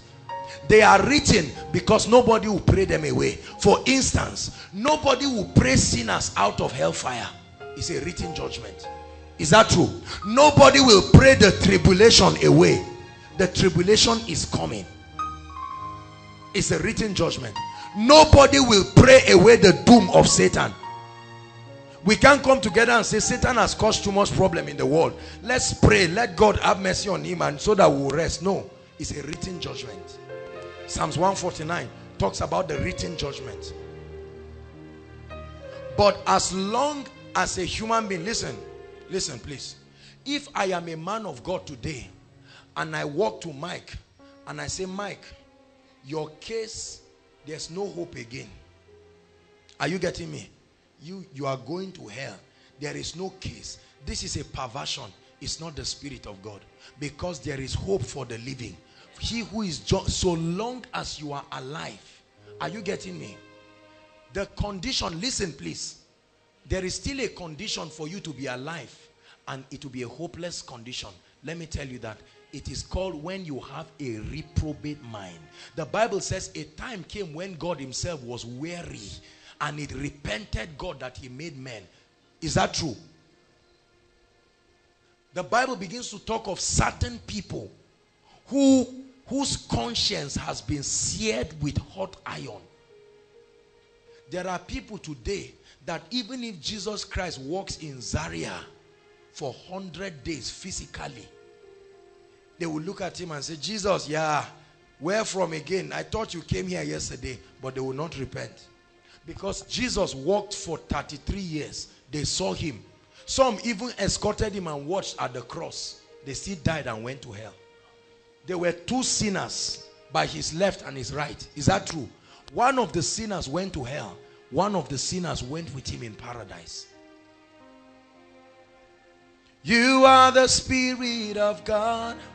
I feel your touch in my life. Holy Ghost, Holy Ghost, Holy Ghost. Hallelujah. I'll give you 3 points. What did I say? The first point is testing spirits. It must be consistent with the universal character of the Word of God. Listen, because of our personality differences as preachers and the vessels of delivering the Word of God, you can see a man of God who is very quiet. There are some of you that a man of God is quiet does not make him genuine. It's just his personality. There are other people like me who can be talkative. I say, this guy is talking too much. Like this is not of God. If it's of God, he will be quiet. No. You don't judge spiritual things by people's personality. Elijah was a temperous person. Are you getting me? He called down fire at once. He didn't even waste time. There were other emotional prophets like Jeremiah who were always crying. Is that true? They were called weeping prophets. It was him that wrote Lamentations. He was lamenting.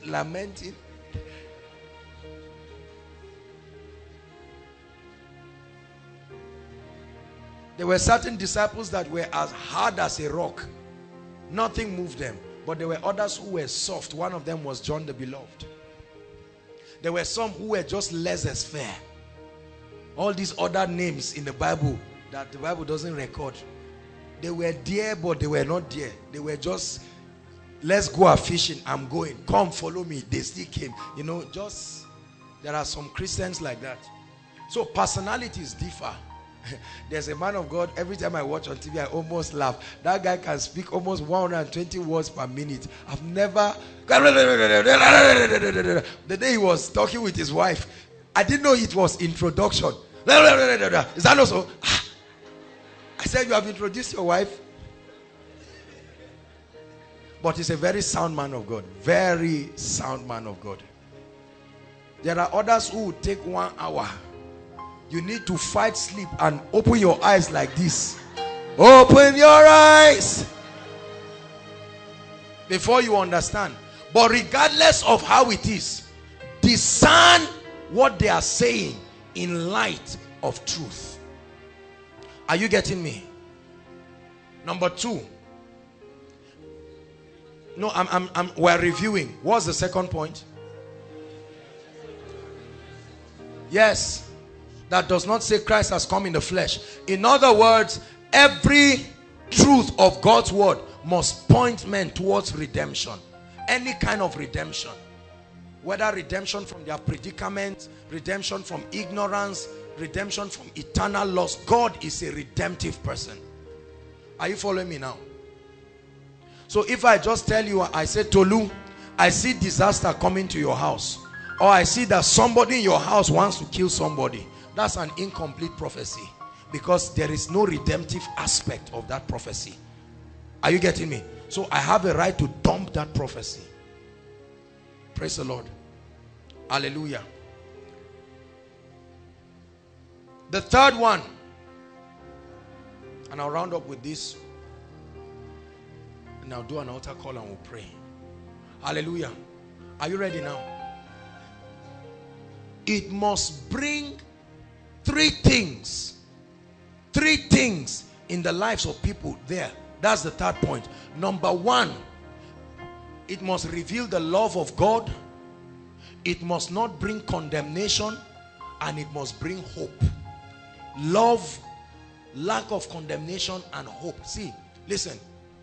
God does not condemn, but he also does not condone. Are you getting me now? Condemnation is different from conviction. What the Holy Ghost does is conviction. What men do is condemnation. God will not condemn you, but it does not mean he will allow you. If I speak to you right now and you sense that what I'm saying is coming from the heart of love, If God shows me, for instance, that this brother has been sleeping around, and I just come and look at him, and I just wind my hand, I say, I've been wasting my time in koinonia here talking. I just give him a dirty slap. I say, come here, come and kneel down here. You know, churches have become paramilitary right now. We humiliate God's people because they sign our membership register. And I give him a dirty slap. I say, so whose wife have you been sleeping? Come and stand here. Whose wife have you been sleeping with? This is not the manifestation of the Spirit of Christ. Are you getting what I'm saying?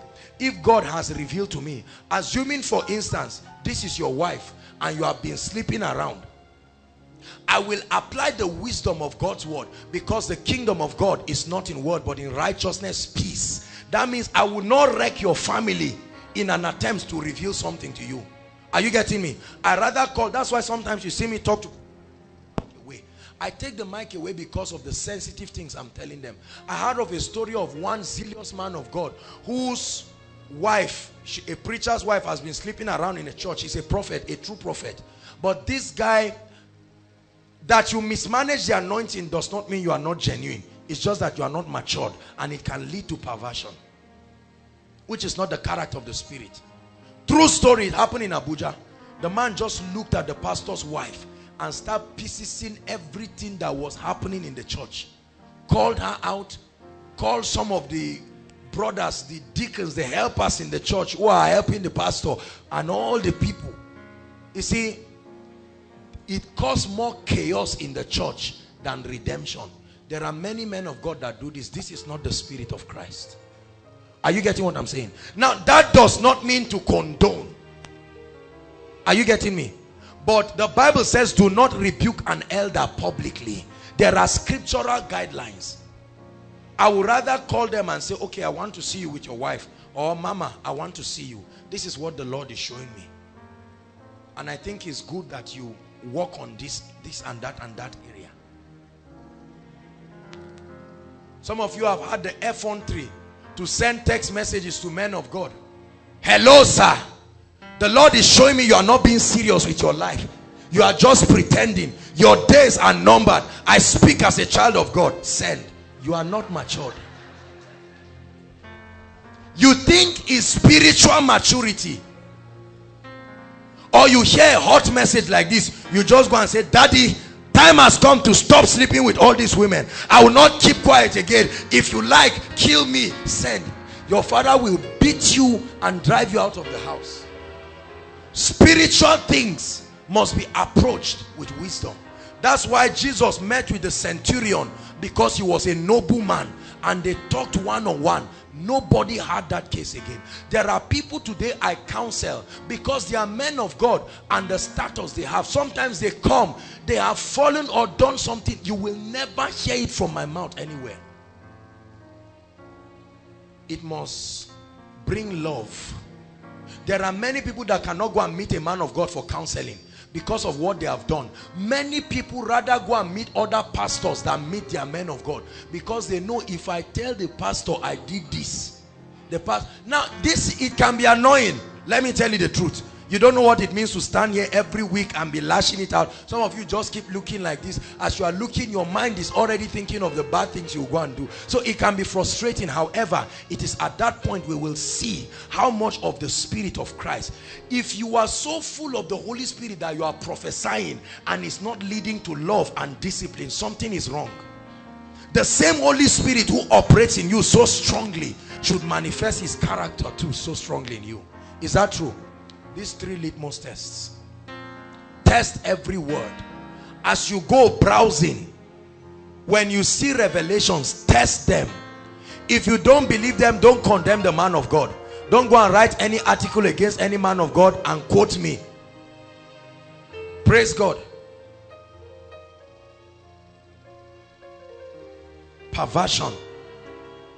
This one is on rampage, and it must stop. We are going to pray this night. Many of our family members started misbehaving the day one prophet came to their house and told them something about seeming heaven and hell. They just confused. I know I counseled a family like that. Something happened around the family and they brought some devilish teachings to the point that it started affecting their mother. Rise up on your feet. Everybody inside and outside, please stand on your feet.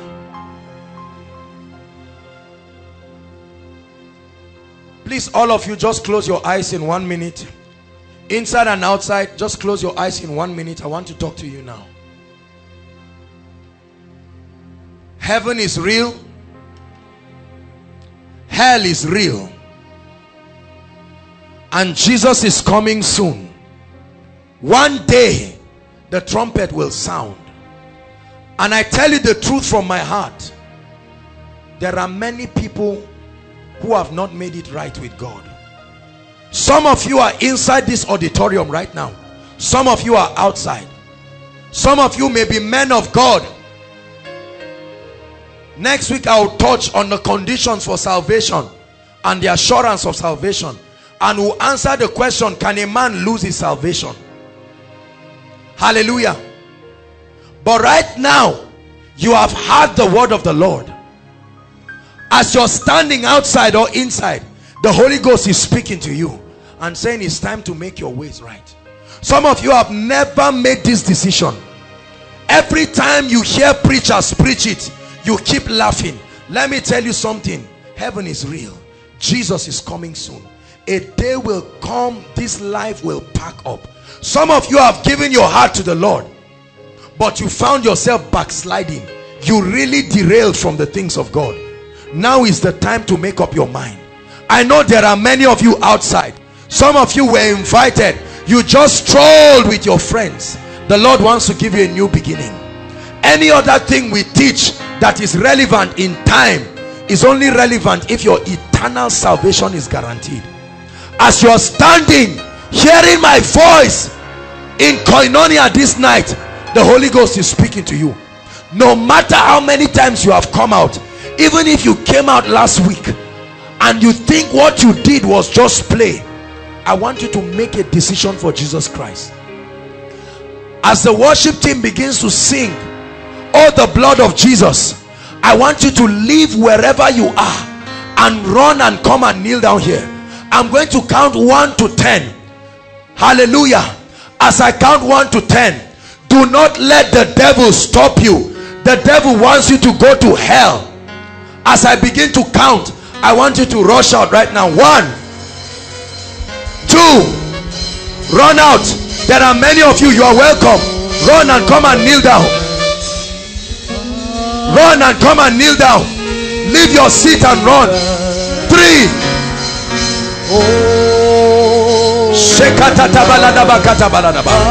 No power will stop you. Keep coming. Don't let your friends stop you. There is heaven and there is hell. 4. Oh, the blood of Jesus. Keep coming. No matter how far you are, keep coming. Keep coming. Keep coming. Run to Jesus. Keep coming. God bless you. God bless you. God bless you. God bless you. This is your redemption from hell. 5. It wasn't white or snow. 6. Keep coming. There are still more people outside. There are still more people outside. Don't let the devil rob you of this opportunity. 7.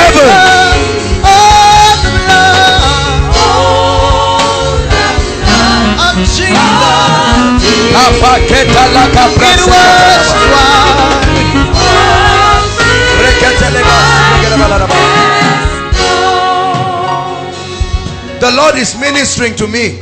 There are still more people outside. Some of you are afraid of your friends. The friends that you came with, they will go to heaven and leave you behind. I want you to leave your seat right now and come. Leave your seat and come. There are a number of you outside. The Lord is ministering to me.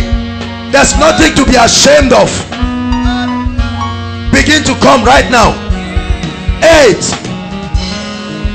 Leave your seat and begin to come. Begin to come. There's nothing to be ashamed of. 8. Sheka barata balala. Reketele bokosa. Keep coming. Keep coming. Don't let no devil stop you. Keep coming. For the salvation of your soul. Today is the day of salvation. Today is the day of salvation. 9. There's one more count and we are done. The door is still open.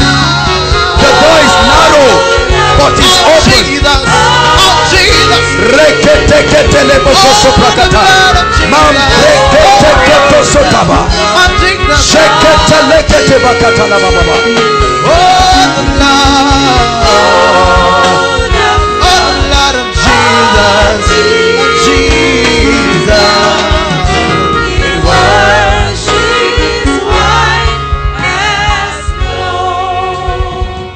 I salute all of you that took the bold step to come out. And should, in case you are in the crowd and the Holy Ghost is speaking to you right now, you can still run and come and join them. There's no need to be afraid. Nobody condemns you. This is a family. We are genuinely interested in your salvation. Those of you who are here, lift your hands and begin to talk to the Lord with your own words. God brought you out here. Lift your hands. Take it seriously. Begin to talk to the Lord.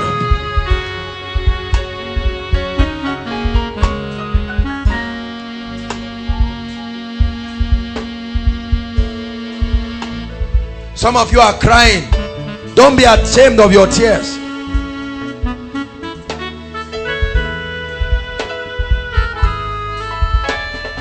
Those in the congregation, stretch your hands and pray for them.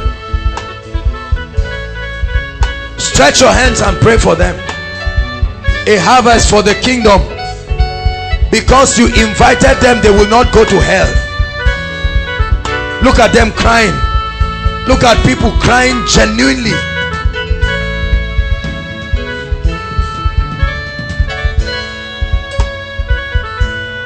I believe. I believe. Lord, I believe. Lord, I believe. I believe. I believe. Lord, I believe. Lord, I believe. One more time. I believe. I believe. Lord, I believe. Lord, I believe. Lord, I believe. Lord, I believe. The Bible says, whosoever will come to him, he will in no wise cast away. Lift your hands high above your head. I'm about to lead you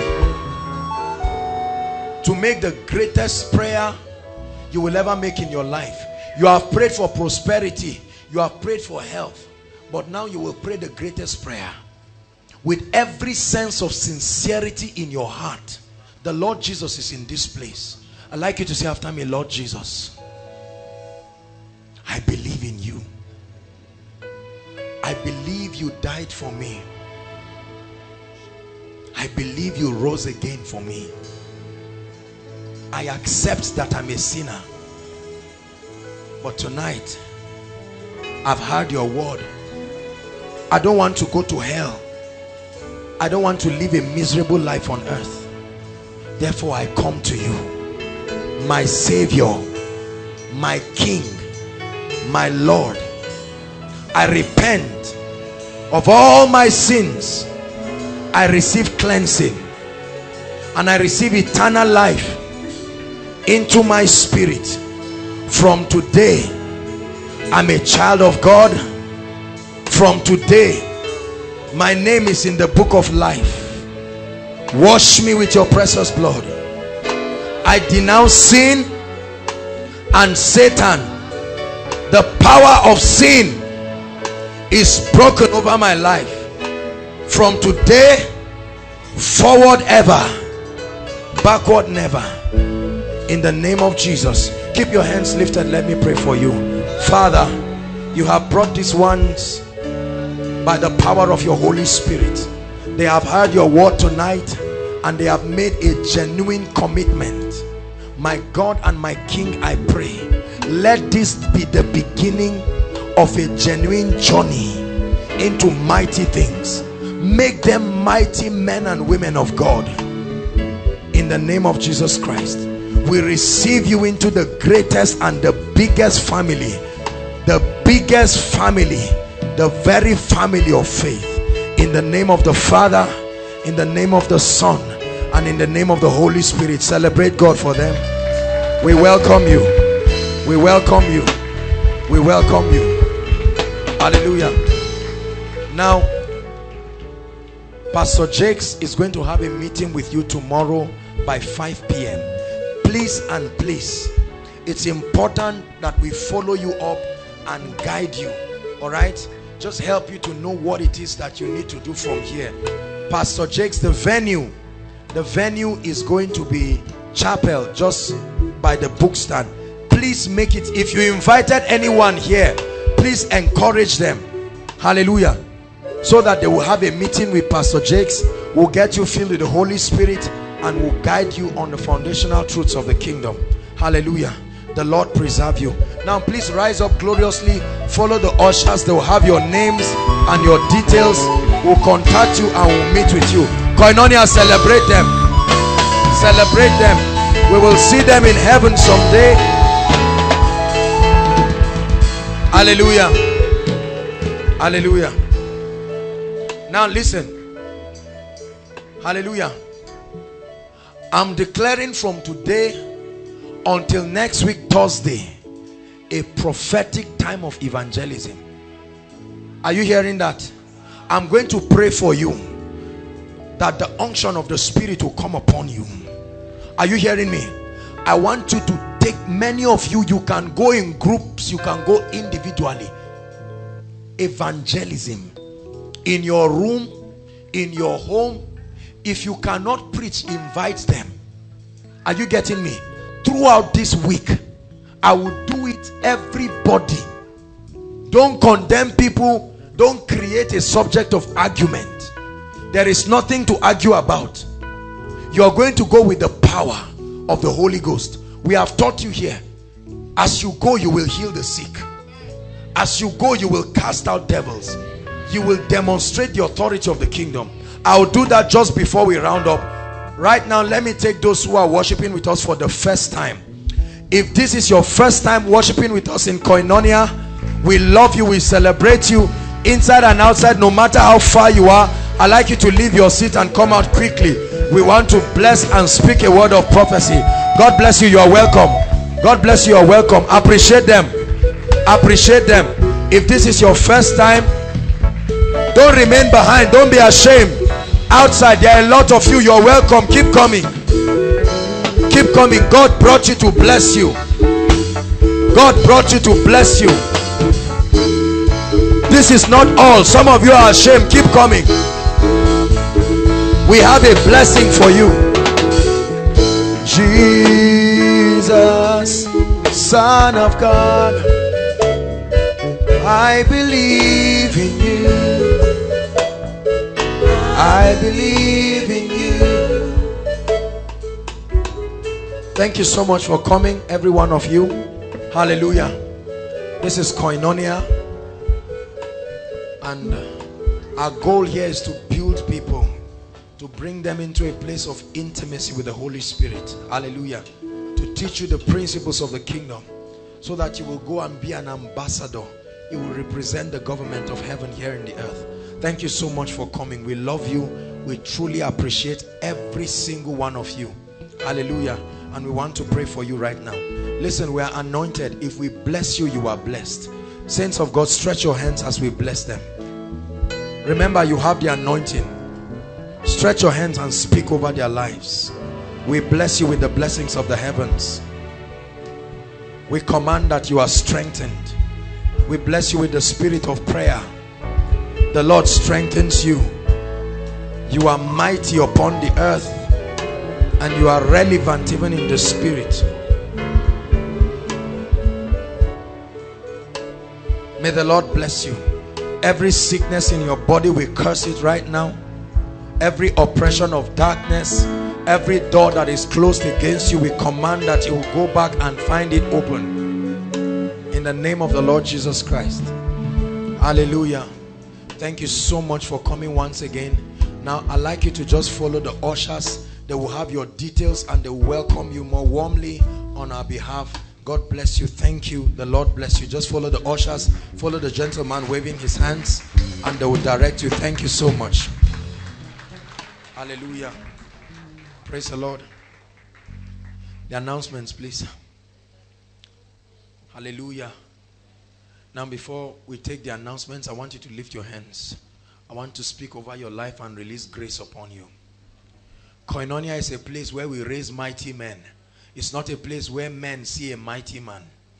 Hallelujah. Every one of you will be involved in evangelism. Many of you, for the first time, you will see yourself flowing in the gifts of the Spirit this week. Hallelujah. Do we need to meet in the evening? Is there any need? Hallelujah. Is there any need? Okay. You are saying yes, that means you will come. Not at chapel there. What will happen is, the evangelism is not for evening. Are you getting me now? The evangelism is from this night right now till evening. Do we do that, Jakes? Sorry, 1 minute. Let me just consult with the evangelist.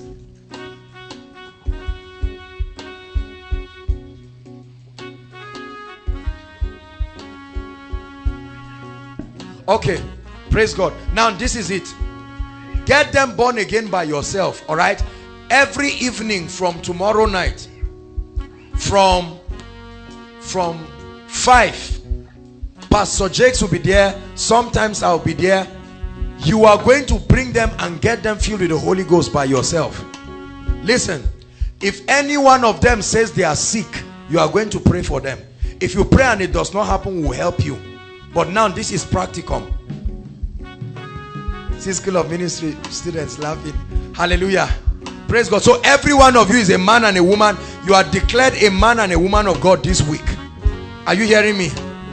Don't tell me from now till next Friday you cannot win at least 2 people. No matter how stubborn they are, depend on the ability of the Holy Ghost. Share with them your own experience. Hallelujah. Everyone be involved. Young or old, be involved. Do you believe that? Lift up your hands. So when you get them born again, invite them. By 5 o'clock, we'll be there in the chapel. We'll talk to them. You get them born again. If they are sick, pray for them. Expect miracles. Flow in the anointing. Flow in the word of knowledge. Make your mistakes. Don't worry. Don't worry if you make your mistakes. Hallelujah. If you don't know what to say, just talk. The Bible says when you stand before them, you shall not think of what to say. In that very hour, it will not be you speaking, but the Spirit of your Father. Lift your hands. Let me pray for you. Hallelujah. I prophesy, Father, we are declaring by the leading of the Spirit that this week we are going to depopulate hell and populate heaven in the mighty name of Jesus. And I pray right now by the power of the Holy Spirit that grace to move in the supernatural, grace to evangelize with power evangelism through the operation of the gift of the Spirit. Receive it now in the name of Jesus Christ. Many of you will bring back a mighty harvest of people. Some of you, your loved ones that have refused to get born again, this is their week of salvation finally. In the name of the Lord Jesus Christ, I release you to flow in the prophetic. I release you to flow in miracles. I release you to flow in the gifts of the Spirit. I release you to flow in the prosperity that will bring the harvest. In the mighty name of Jesus Christ. Dearly beloved, I hope you were blessed by this message. Do not keep the video to yourself. Share to as many as you can to help them bless. Check our homepage for more of our messages. Subscribe to the channel, comment on it, like it. See you on our next video. Bye. Pray, pray, pray for your destiny.